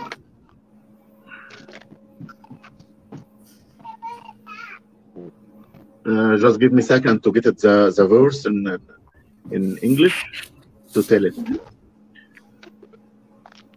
Okay. He said that in Surah Al-Ahzab or Surah 33, verse 56, the part of that Allah and His angels pray upon Muhammad. Muslims consider it as like praising Muhammad, not prayers from Allah. But there are other verses in Quran showing that there is shirk or considering Muhammad the same level as Allah in Quran. He mentioned a verse in Surah 48, verse 9. I read it in English right away now. Surah 48, verse 9, showing that Muhammad and Allah are the same level. I read it Sahih International, so that all of you may believe in Allah and His Messenger and support Him and revere Him and celebrate the Allah glory morning and evening, which means that Allah and Muhammad same level. You can't separate. It's the same level, yeah. It says like that you people might believe in Allah and His Messenger and honor Him and respect Him, the Prophet, and exalt Him morning and afternoon. Yeah. It's make him the same level as Allah, right? When you read it in Arabic, you feel it, but the translation in English is hiding a lot of things. Yeah, I'm telling. I can give you a lot of errors in translation to English to hide problems in Quran. This one is a translation is not clear like it in Arabic. عايز تضيف حاجة تانية؟ There is a question. He has another something to say. Go ahead. Okay, go ahead. Go ahead, brother. كمل يا سيد عايز تقول. في عندنا كمان نصوص بتتكلم على رسول الإسلام محمد، وإن هو في بعض الأحيان بيكون أهم من ربنا، أهم من الإله الإسلامي. في سورة الأنفال 24: يا أيها الذين آمنوا استجيبوا لله وللرسول إذا دعاكم لما يحييكم واعلموا أن الله يحول بين المرء وقلبه وأنكم لا تحشرون. استجيبوا لله وللرسول. عندنا في تفسير البغوي الرواية عن أبي بن كعب بيقول أن النبي مر على أبي بن كعب وهو يصلي فدعاه فعجل أبي في صلاته. الرسول دعا أبي وهو بيصلي، فأبي استعجل يعني في الصلاة. ثم جاء فقال رسول الله: ما منعك أن تجيبني؟ قال له: أنت ما جيتش ليه؟ قال: كنت في الصلاة. قال: أليس يقول الله عز وجل: يا أيها الذين آمنوا استجيبوا لله وللرسول إذا دعاكم لما يحييكم؟ قال: لا جرم يا رسول الله، لا تدعوني إلا أجبتك وإن كنت مصليا. يعني الرسول قال له: أنا عايزك وتعالى بسرعة، خلص الصلاة بسرعة. لما راح للرسول قال له: الله بيقول استجيبوا لله والرسول. قال له: أنا آسف، لو دعيتني بعد كده هروح لك وإن كنت مصليا، هسيب الصلاة عشان أشوف سعادتك هذه. تمام. There is another verse which is more powerful, showing that Muhammad is in higher level than Allah. Surah 8 verse 24. Surah Al-Anfal or Surah 8 verse 24.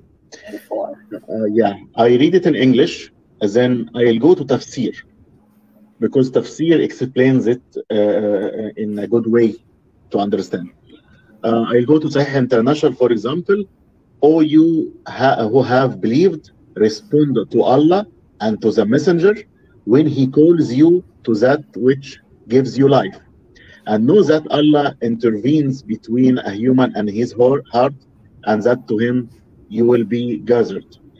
This verse that it says that you should respond to Allah and his messenger when he asks you to do something. If you go Tafsir al-Baghawi, it is not in Arabic, it's not in English. I can't give you a link, but in Arabic I'll give you the link right away in chat. But in Arabic it says that Ubay ibn Ka'b, one of the Sahaba, was praying, and Muhammad came when he was praying, and he called him, Ubay, come here, Ubay. But then Ubay continued his prayer till he finished. Then he came to Muhammad. Muhammad told him, why didn't you come from the beginning? Didn't you know this verse, Surah Al-Anfal, that was reciting now, 8 verse 24? Then Ubay said to Muhammad, okay, next time I'll cut my prayers and go to you and continue my prayers later. Then Muhammad is more important than the prayer to Allah. I'll put the link right away now. Just give me a few seconds. Surah Al-Anfal.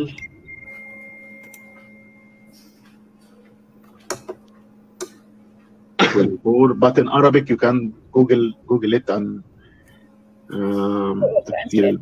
yeah. Not all books are translated. Here we go.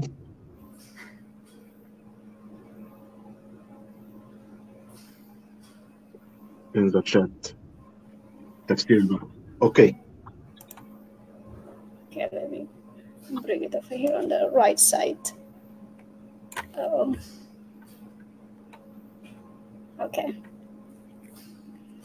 There is a question, another question about the Hajj Tamattu, right? And the question is like this.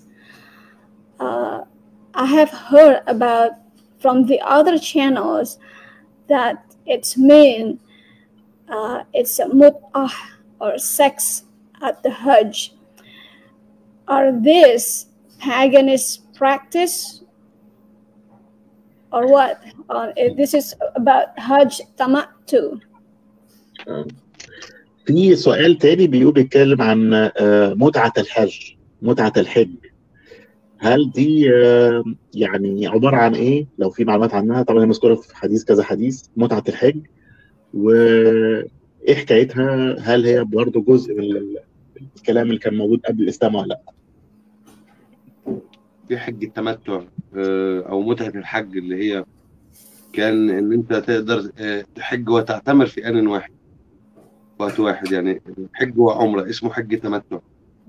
فعمر بن الخطاب نهى عنه. عمر بن الخطاب قال افصلوا حجكم عن عمرة، خلي العمرة لوحدها والحج لوحده. هذا موضوع مدة الحج يعني.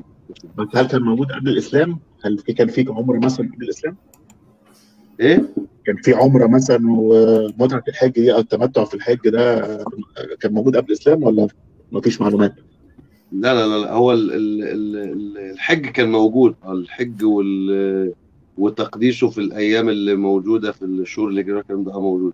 بس العمره والحج والعمره والكلام ده كله التفاصيل لا، جه مع الدين الصلحاني. تمام.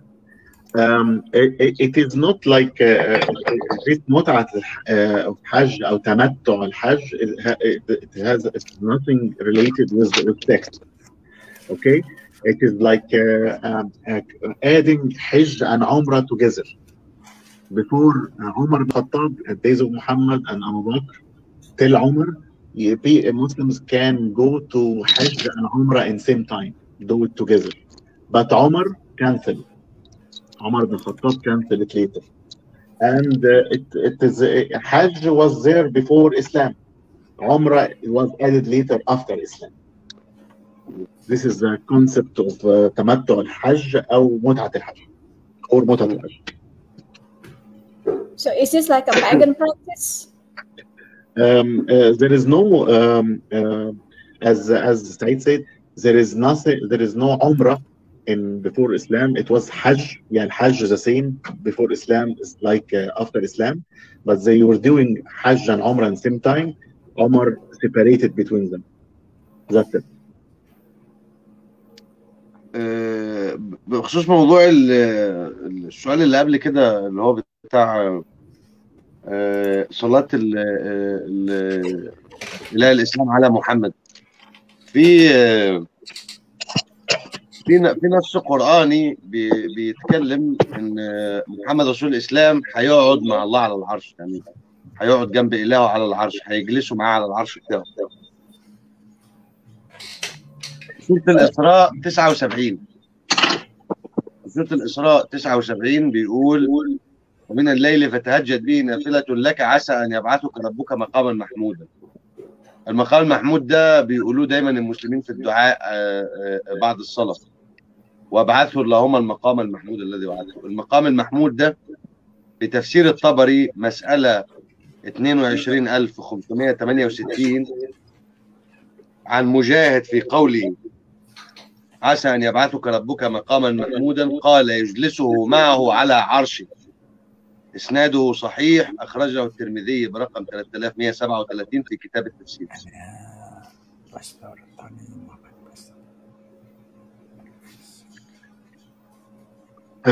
There is another point that Muhammad is the same level like Allah.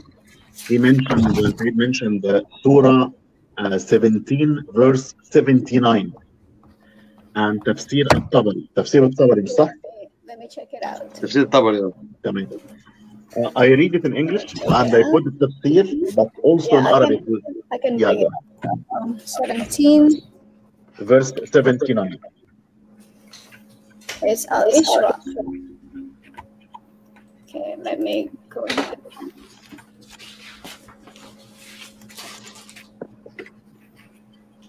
Verse 79. Yeah, 79, and it says, and from part of the night, pray with it as additional worship for you, and it's expected that your Lord will resurrect you to a praised station. If you would tafsir what is meant by praised station, it says that in tafsir al-Tabari that Muhammad in the resurrection day and the last day will sit in the same like throne of Allah. Okay, almost there. Yeah, okay. You didn't finish? Okay. I read it again, okay? ومن الليل فتهجد فتهجد به نافلة لك عسى أن يبعثك ربك مقاما محمودا. مقاما محمودا means a praised station, a praised place. Okay. If you go to Tafsir Tabari, says that Muslims every time they pray, they ask Allah to put Muhammad in a praised place last day or resurrection day. This place is the throne of Allah itself, himself. Then Muhammad will sit on the throne of Allah. I'll give you the tafsir right away in Arabic. Just give me a few seconds.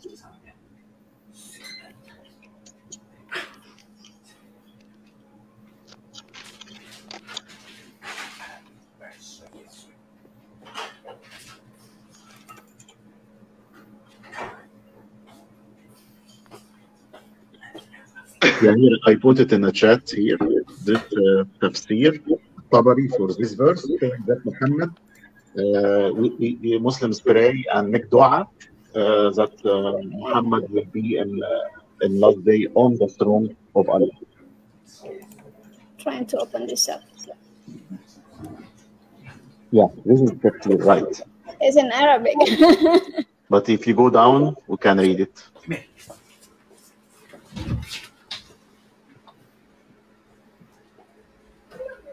Okay, this is in Arabic.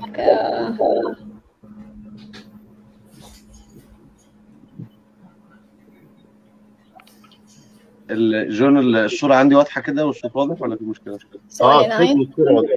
مفيش مشاكل، كله تمام. بس هم بيعرضوا التفسير الطبري. الحديث موجود في سنن الترمذي. الحديث موجود في سنن الترمذي رقم 3137، وفي كتاب التفسير باب ومن سورة بني إسرائيل، وفي مسند الإمام أحمد، وصححه الإمام أحمد في صحيح سنن الترمذي. طب تاني كده رقم كام في سنن الترمذي؟ 3000 رقم 3137. 3137 خلاص الله عليك.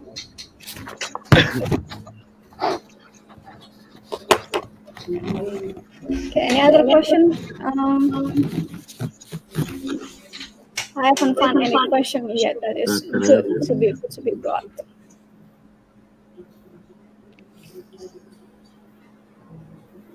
Any other question, guys? Pastor Tony, do you have any question? Assalamualaikum warahmatullahi wabarakatuh. Can I add something before the other question? Just okay, yeah, go ahead. Yeah, okay. The same hadith or same tafsir as tafsir al-Tabari, we have it here in Sunnah.com, as Said said to me, in Jami' al-Tirmidhi with the hadith numbers 3137. Hadith 3137.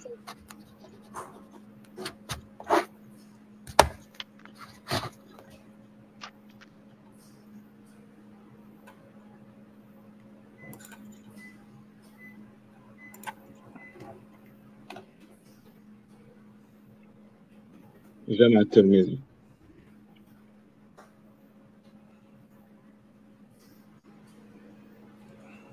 بس هو مكتوب في الحديث انه الشفاعة بس، مش مكتوب حاجة تانية ان هو لا، نص الحديث مكتوب كده اهو في تفسير الطبري. مسألة رقم تفسير الطبري مسألة رقم 22568 عن مجاهد في قوله عسى أن يبعثك ربك مقاما محمودا قال يجلسه معه على عرشه. إسناده صحيح، ذكره الترمذي برقم 3137 في كتاب التفسير، ومن سورة بني إسرائيل، وذكروا أحمد في مسنده المجلد الثاني صفحة 441 و444 و528 من حديث أبي هريرة، والحديث صححه الألباني في سنن أبي داود.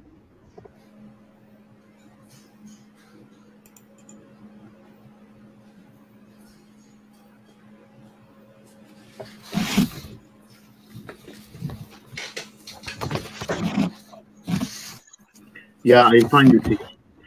I can translate it into English. I can read it in Arabic and translate it into English. It is in the tafsir also, tafsir الطبري that we said. وقال آخرون بل ذلك المقام محمود الذي وعد الله نبيه أن يبعثه إياه هو أن يقعده معه على عرشه. ذكر من قال ذلك حدثنا عباد بن يعقوب الأسدي قال عن مجاهد في قوله عسى أن يبعثك ربك مقاما محمودا قال يجلسه معه على عرشه. It means that the last two words in the verse Surah 17 verse 79 praise place means that Allah give like a promise for Muhammad that he will sit down on the throne of Allah, and it was mentioned by many people. One of them called Mujahid, he said that about the last two words in the verse, in that he will sit down on the throne of Allah in the day of resurrection.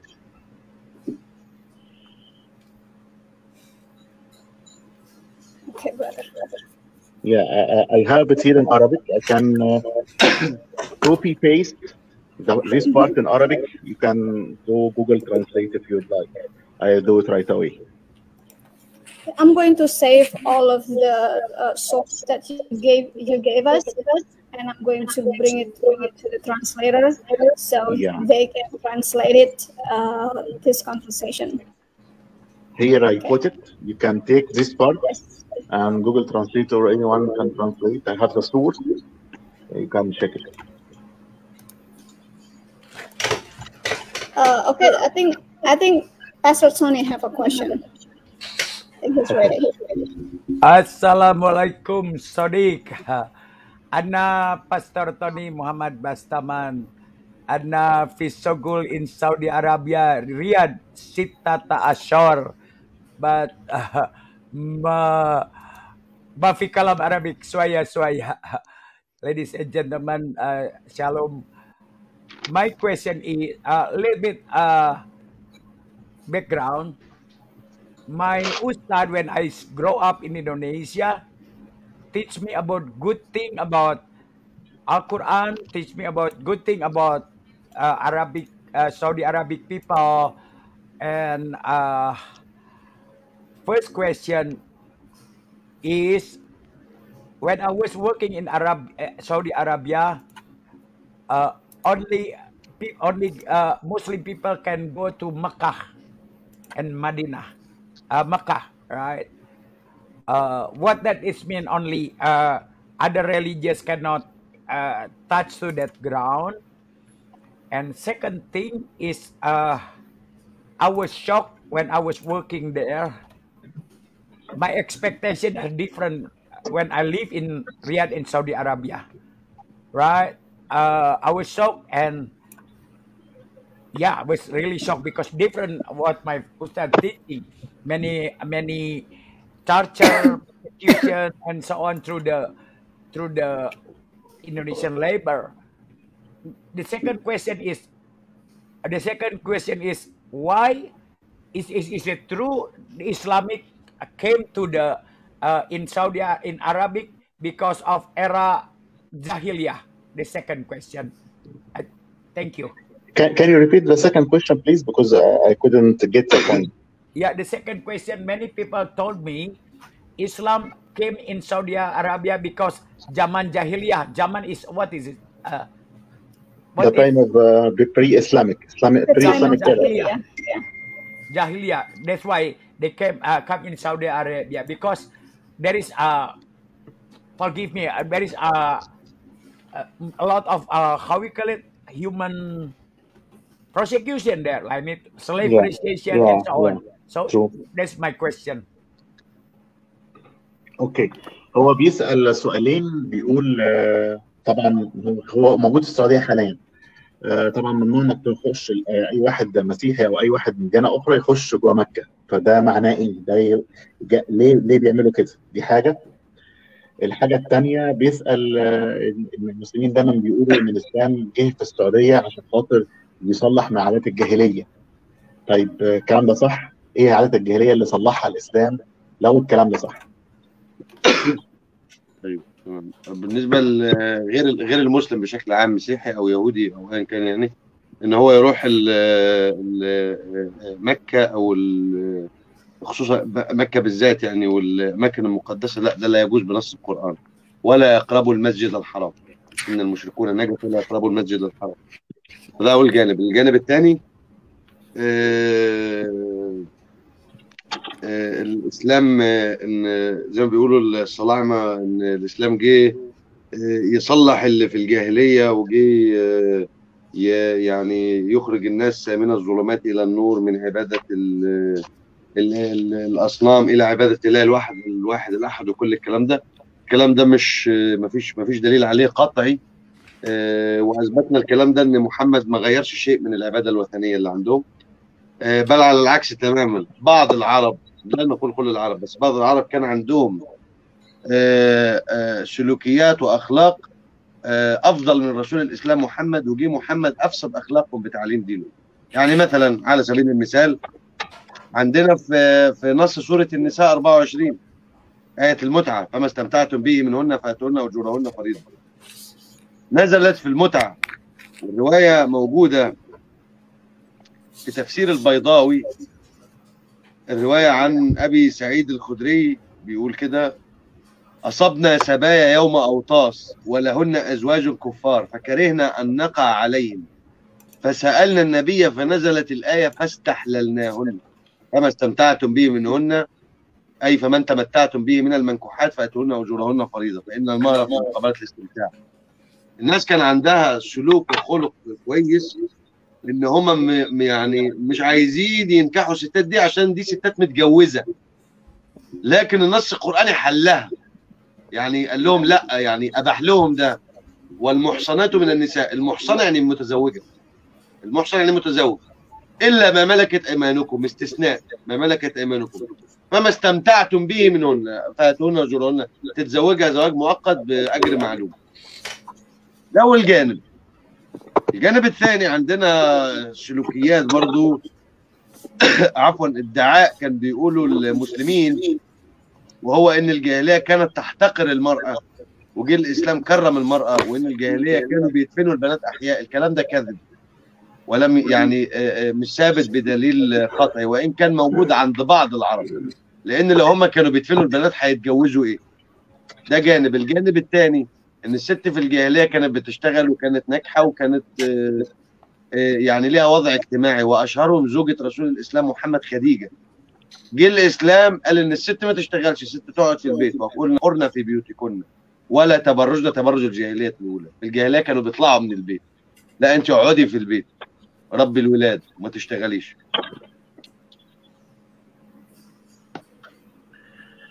تمام. هطلع بس الايات اللي قلتها.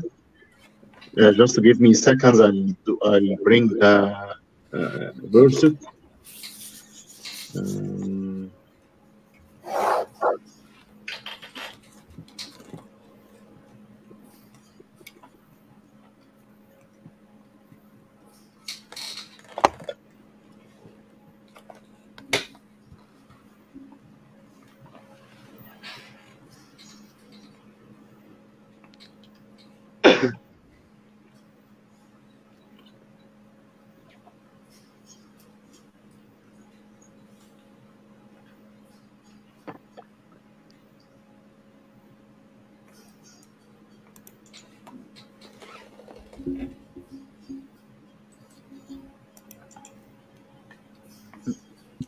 Can you translate the answer to the English?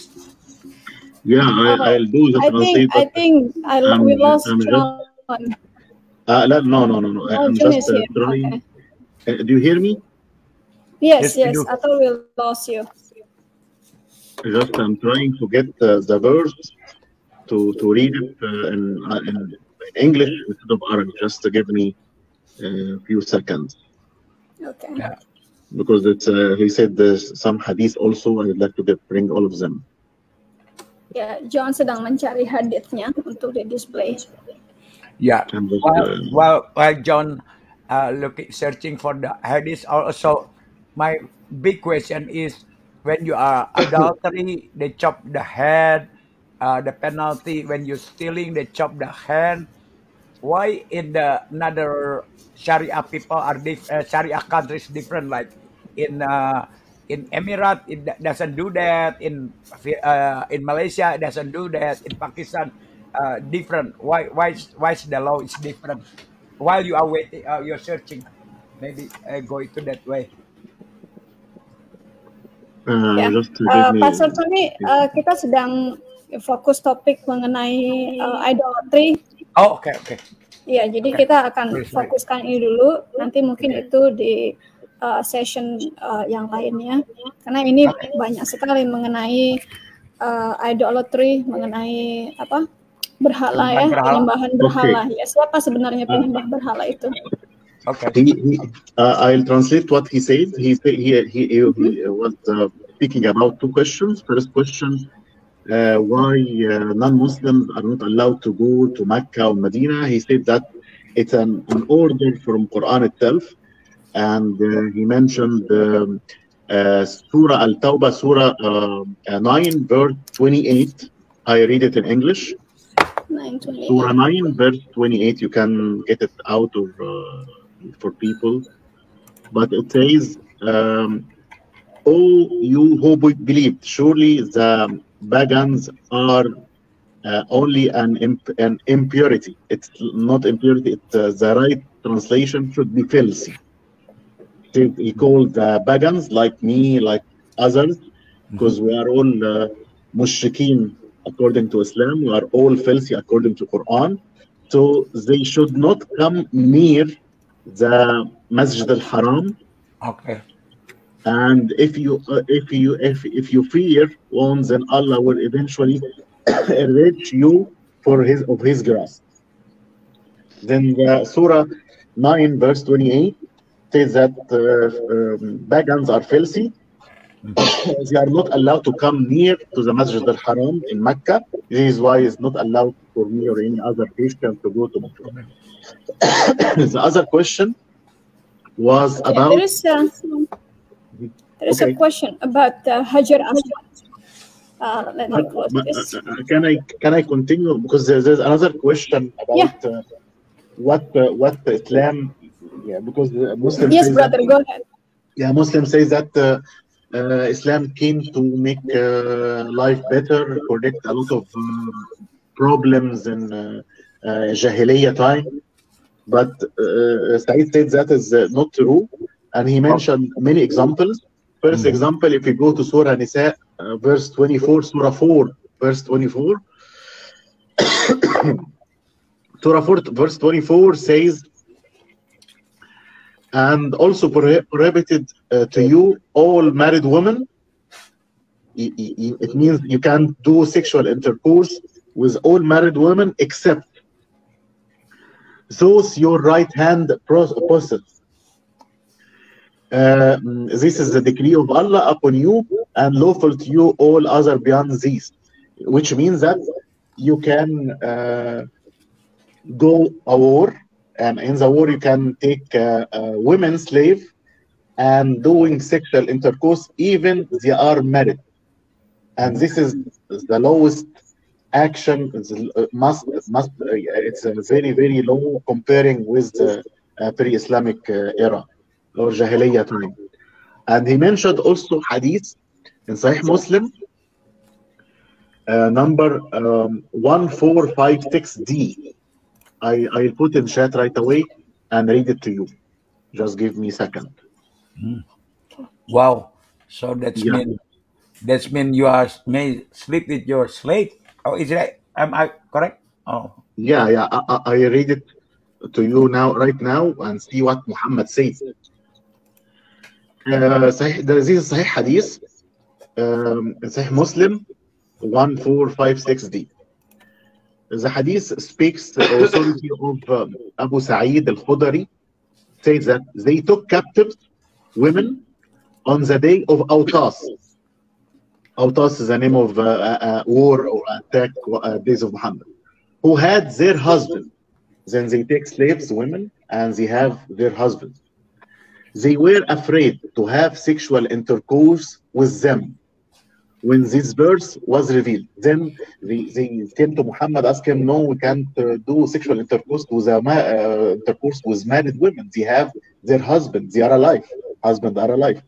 But Allah revealed to Muhammad the verse that I mentioned before, and women already married except those whom your right hand possesses. Then you can do sexual intercourse with the married women if they are a slave from the war. And another point. Muslims say all the time that Arabs before Islam were killing young children, young girls, because they say that it is not good to have girls, but this is not true. History confirms that we have a lot of women in Arabia. They were like business women. For example, Khadija bint Khuwailid, the wife of Muhammad, was a businesswoman.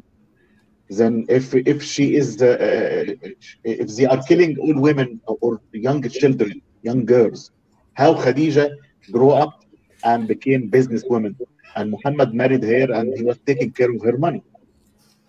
Also, Amina bint Wahb, or mother of Muhammad, if Muslim of Arab at this time of Muhammad were killing all young girls, how Amna grew up and became like a mother of Muhammad? No way. Then there is a lot of stories or made up fake stories for Muslims to say that Islam came to correct a lot of bad behavior, while it's the opposite. Islam go down with the behavior, human behavior. This is what I said. I think we lost our brother here.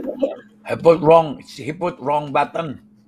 No, we lost him. We lost brother Saeed. Because he tried to put something, maybe he put the exit or something. Yeah. Oh, that also. Yeah. Okay. While we're waiting for brother Saeed to come back, and there is a question from the audience, from Susanti. Okay, he is again coming. We lost you, brother. كويس انك انت رجعت. بيقول لك ما حصل interruption في الانترنت. They said that you have an interruption internet. Yeah, we lost you. So there is a question from the audience named Susanti. Is Hajar Aswad came from the heaven? I think it's obvious, right?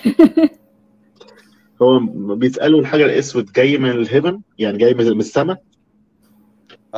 نزل من السماء أبيض كالثلج وسودته خطايا الناس، فكان أبيض وبعد كده اسود يعني من خطايا الناس. Yeah, according to Islamic hadith or Islamic basics, they say that it comes from heaven. I mean, it came from heaven and was white, and when absorbed the sins of people, it became at the end black. لأن في اعتقادهم إن الحجر الأسود يغفر الخطايا، الحجر الأسود الركن اليماني يحطان الخطايا حط. Because they believe that the black stone will remove sins. It says that part of the hadith, the black stone removes the sin. But is that really coming from heaven, or it's something made up? هل هو فعلا جاي من السماء ولا دي حاجة كده اخترعوها بس المسلمين؟ هو مفيش دليل عليه، يعني محمد طلع على السماء، ركب على حمار وطلع للسماء يعني، وبعد ما طلع ربط الحمار يعني جت على الحجر الاسود يعني. Okay, there is no evidence. It is just sayings or hadith, like the same hadith Muhammad went to heaven on a donkey or buraq. No one saw him. No one knows about what happened. He just say this in hadith, and that's it. The same for Hajar Aswad. There is no evidence of that. So there is no evidence that Hajar Aswad coming from heaven, but they believe the Hajar Aswad will remove your sin. Yeah, true. Another question, but do not, brother and sister. I would like to say to Brother John and Brother Sai, do not underestimate the power of absorption in the black stone. It has the power to absorb, but not the sin, but your money and your pocket. Sorry, ايه بتقول لك انه ما تقللش من قيمه الحجر الاسود ده. مش بس بياخد الخطايا ده، كمان انت مضطر عشان تروح السعوديه تدفع قد كده في الفيزا وتروح الحج، تدفع فلوس محترمه يعني. فبتقول لك يعني ما تقللش. ما هو المضحك في ايه؟ المضحك ان هو اتسرق 22 سنه. ابو الطاهر القرمطي سرق الحجر الاسود 22 سنه وحطه في البحرين، قعد في حوزته 22 سنه. انا مش عارف مين ساعتها اللي كان بيحك الخطايا لما كان مسروق الحجر الاسود. Yeah, he mentioned from the Islamic history a story that the black stone was stolen for about 20 years by a guy named Abu Tahir al-Qarmati. He was in Bahrain now in this time. He stole it for 20 years, and he was asking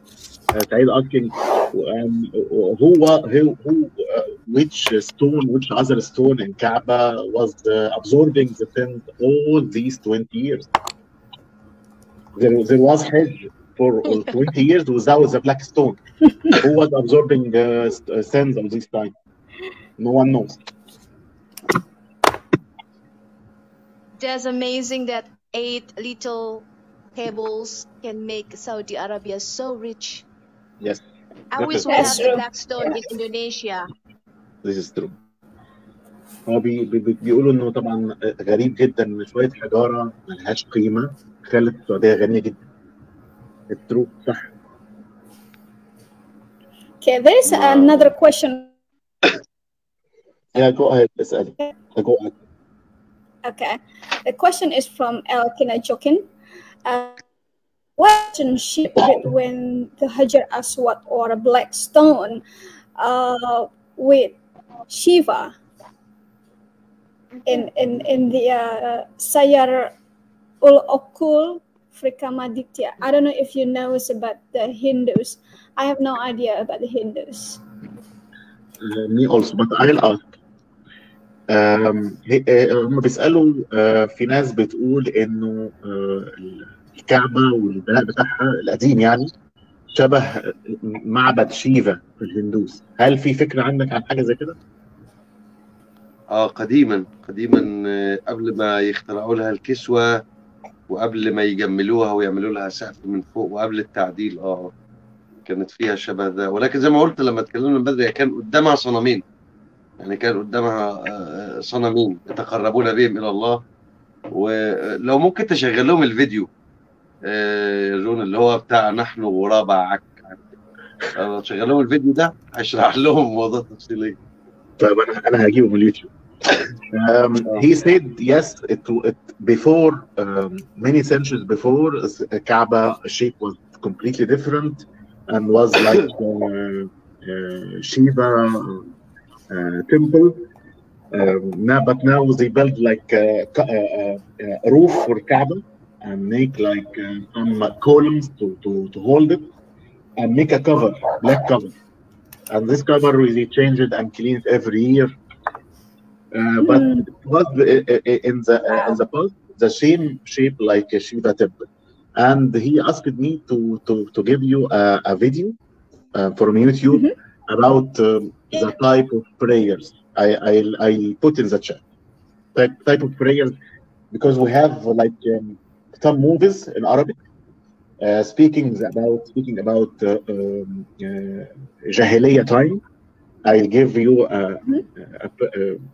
a part of the movie right away. Okay, so there is a relation it's between the same shape.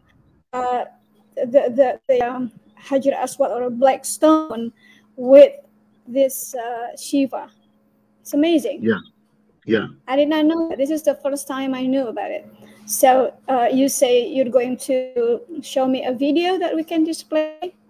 Yeah, I'll give it to you right away. It's from Egyptian movie, old Egyptian movie.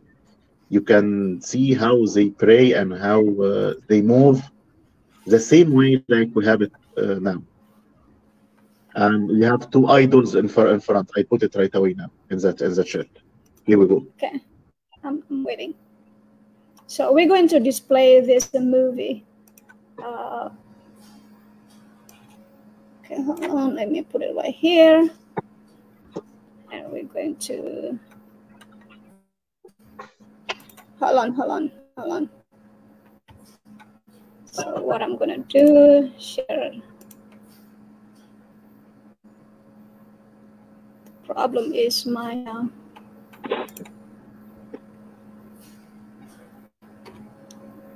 okay, can you see that? So I like to make it small like this. Let's play.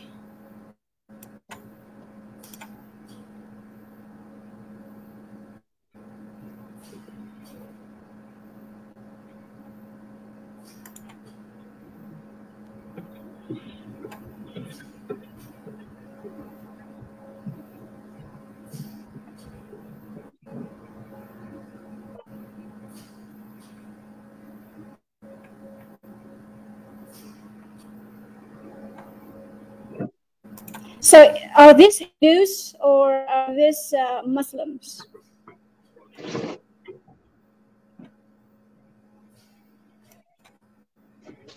Okay, what is Brother John? It doesn't work? Doesn't work. I think I have to move StreamYard to the second. Okay, let's do it again. Seems like doesn't work. You can share a movie. Just open it in your laptop or something, then share. Okay, can you see it? Yeah, but where is the voice? We need to hear it. Okay, hold on. Also.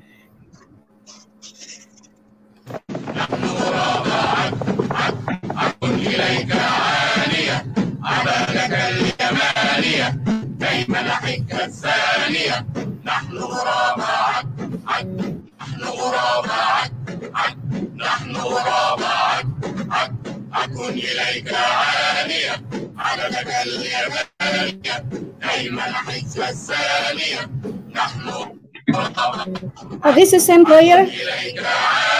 Or what? No, not the same prayer, but they say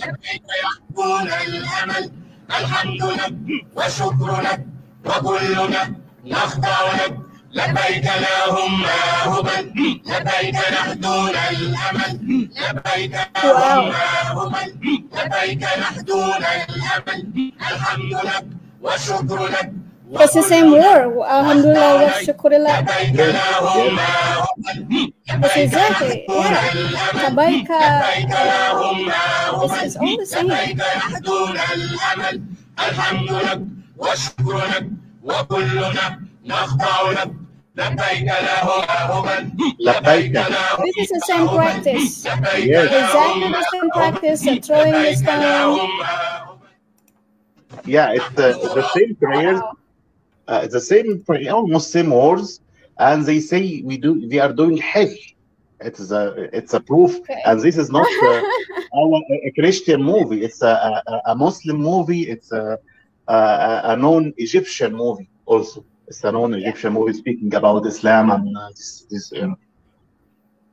Okay, brother, it's been 2.5 hours almost. So I think it's very good if we can come to the conclusion. If you can, as Brother Saeed, to give the conclusion about what he has shown to us. So we can do it again in the next session, continuation, or maybe we can have a different topic. هما دلوقتي يا سعيد يعني عشان انا قلت لهم ان انا فعلا مضطر انزل انه عندي ورايا ميعاد، فقالوا هنعمل كونكلوجن او مختصر كده للكلام اللي انت قلته اختار كده في وقت صغير عشان نلم كده الحلقه اللي انت قلتها ايه بالظبط، يعني ملخص كده. تمام يا سعيد؟ طيب تمام سامعك كده، صوتي واضح؟ زي الفل. طيب شكرا لك. هو باختصار شديد اللي احنا قلناه واثبتناه ان الاسلام ما جاش بشيء جديد. الاسلام جه بنفس الشعائر والترتيب بتاع الطقوس للعبادات الوثنيه اللي كانت موجوده عند العرب قبل الاسلام، فالاسلام لم ياتي بشيء جديد. ده جانب. الجانب الثاني ان الادعاء الاسلامي اللي بيقول ان الجاهليه دي كانت بيئه متخلفه والى اخره، والاسلام جه يصحح المسار بتاعها، ده برضو ادعاء كاذب. لان زي ما اثبتنا ان العرب كان البعض منهم عنده اخلاق وعنده ضمير في بعض الاحيان، وجه الاسلام كسر الاسس الاخلاقيه دي وخلى من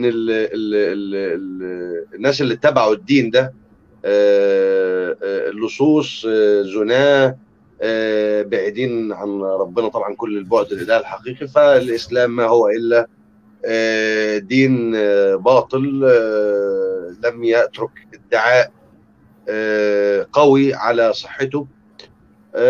وآخر حاجة أختم بيها يعني في عجالة، هو حديث في صحيح البخاري عن الأقرع بن حابس، إن هو قال لرسول الإسلام، قال له ما اتبعك إلا سراق الحجيج، يعني ما فيش حد اتبعك من العرب غير الحرامية، السراق اللي هم الحرامية اللي كانوا بيسرقوا الحجاج يعني في الوقت ده.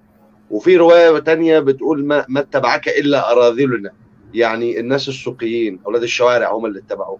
فده هو ده باختصار شديد يعني الإسلام وما بني عليه الإسلام والأصول الوثنية للدين الإسلامي.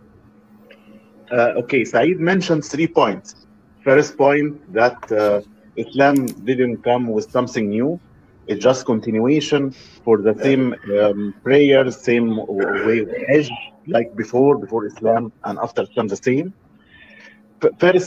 First point, he said that Islam didn't come to make the behavior of people better, but it was worse. And he gave many examples, like no marriage of 2 sisters before Islam, but after Islam you can marry 2 sisters, like Osman ibn Affan. And you can't before Islam marry your daughter-in-law, but Muhammad make it legal. And many other things that Islam came, but he didn't correct it, make it worse. And at the end, he mentioned, he gave me a hadith from Sahih al-Bukhari. I put in the chat and I read it right away.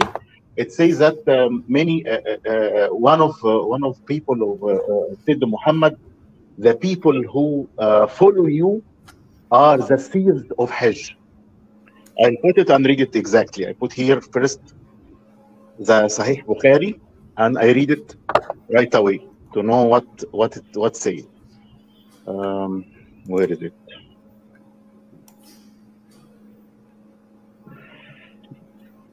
Here, narrated Abu Bakr at Sahih Bukhari 3516.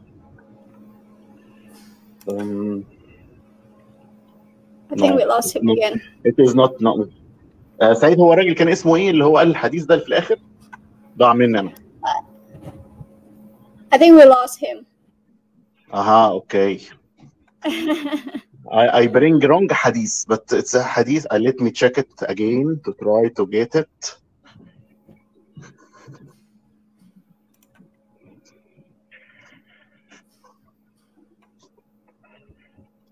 I didn't write the name of the guy. Let me do it. Just give me seconds. I'll give this point. Yes. Jadi tadi sedikit mengatakan kalau Islam tidak membawa yang baru ya, tapi membawa dari pagan, hanya dirubah-rubah sedikit, seperti misalnya di dalam pagan itu tidak boleh menikahi 2 saudara perempuan atau sister ya, tapi di dalam Islam itu diperbolehkan. Dan menurut pagan, orang-orang pagan, ini adalah praktek yang sangat menjijikkan.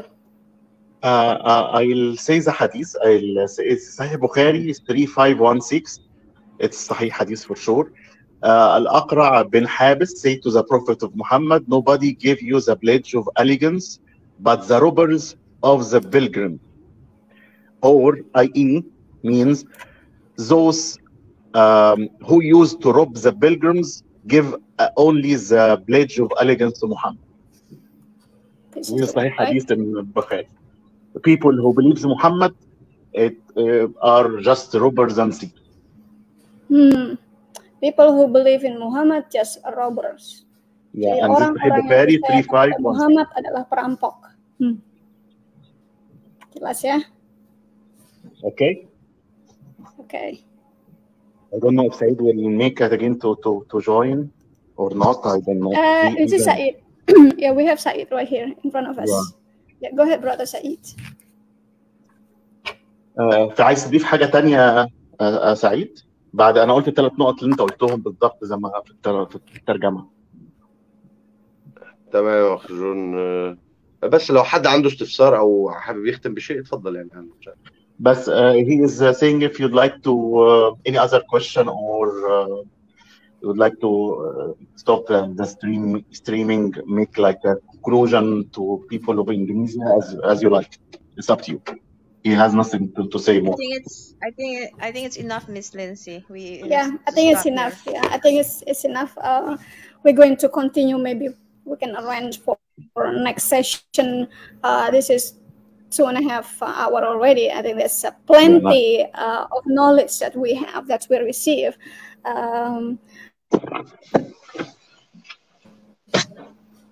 Maybe we can close in prayer. Yeah, okay. Maybe هما بيقولوا بس خلاص كده يعني هيبقى النهارده it's enough وهيبقى في مرات تانية عشان هم طبعا شافوا كمية النولج فعايزين مرات تانية. وهنقفله بس بنعمة ربنا. Brother John Isaac, yeah, can you show the people your YouTube channel and Brother Abu Said YouTube channel, and then how can we support you? I think we have it on the description. Oh, yeah, okay, I think you have it before, but it's in Arabic. I have it on the description. It's in the description. Yeah. Most of our videos are translated into English in another channel called Light of Nations. Light of Nations 2, because Light of Nations. بتقول ايه سيد؟ لا عفوا اسف. Okay. Then you can find most of our videos translated into English in Light of Nations. Light of Nations 2. Okay. Light of Nations. I put the link. Yeah. If you have our video YouTube channel, it's okay. If you'd like it to be in English, you can find it in Light of Nations. Yeah, I think we have it on the description, but it's not bad if we can display it too. So I guess we can close it in prayer. We can arrange for a next time session, maybe the second session continuation with this topic, or maybe Brother Said has another topic. We're going to follow. Okay. All right, we're going to close in prayer. Father, in the name of Jesus, we thank you for your grace, mercy, and loving kindness. Father, we pray that you enlarge the territory of this ministry. Brother Said, Brother John, and from Al-Hayat, and from any other apologetic. Father, we thank you for the safety of Brother Said and Brother John. In the name of Jesus, we cover this program with the blood of Jesus, and we pray that everyone who listens, who watches this program, will have understanding and also have the eyes open and the heart open. What they have been followed is from the pagan. Father, in the name of Jesus, let us be in peace as we return to our activity in the name of Jesus. Amen. Okay. Amen. Amen. Thank you, brother. Thank you, sister. God bless you. We come back. شكرا سعيد خالص. شكرا سعيد. God bless you all. Bye. God bless you. Okay, we finish.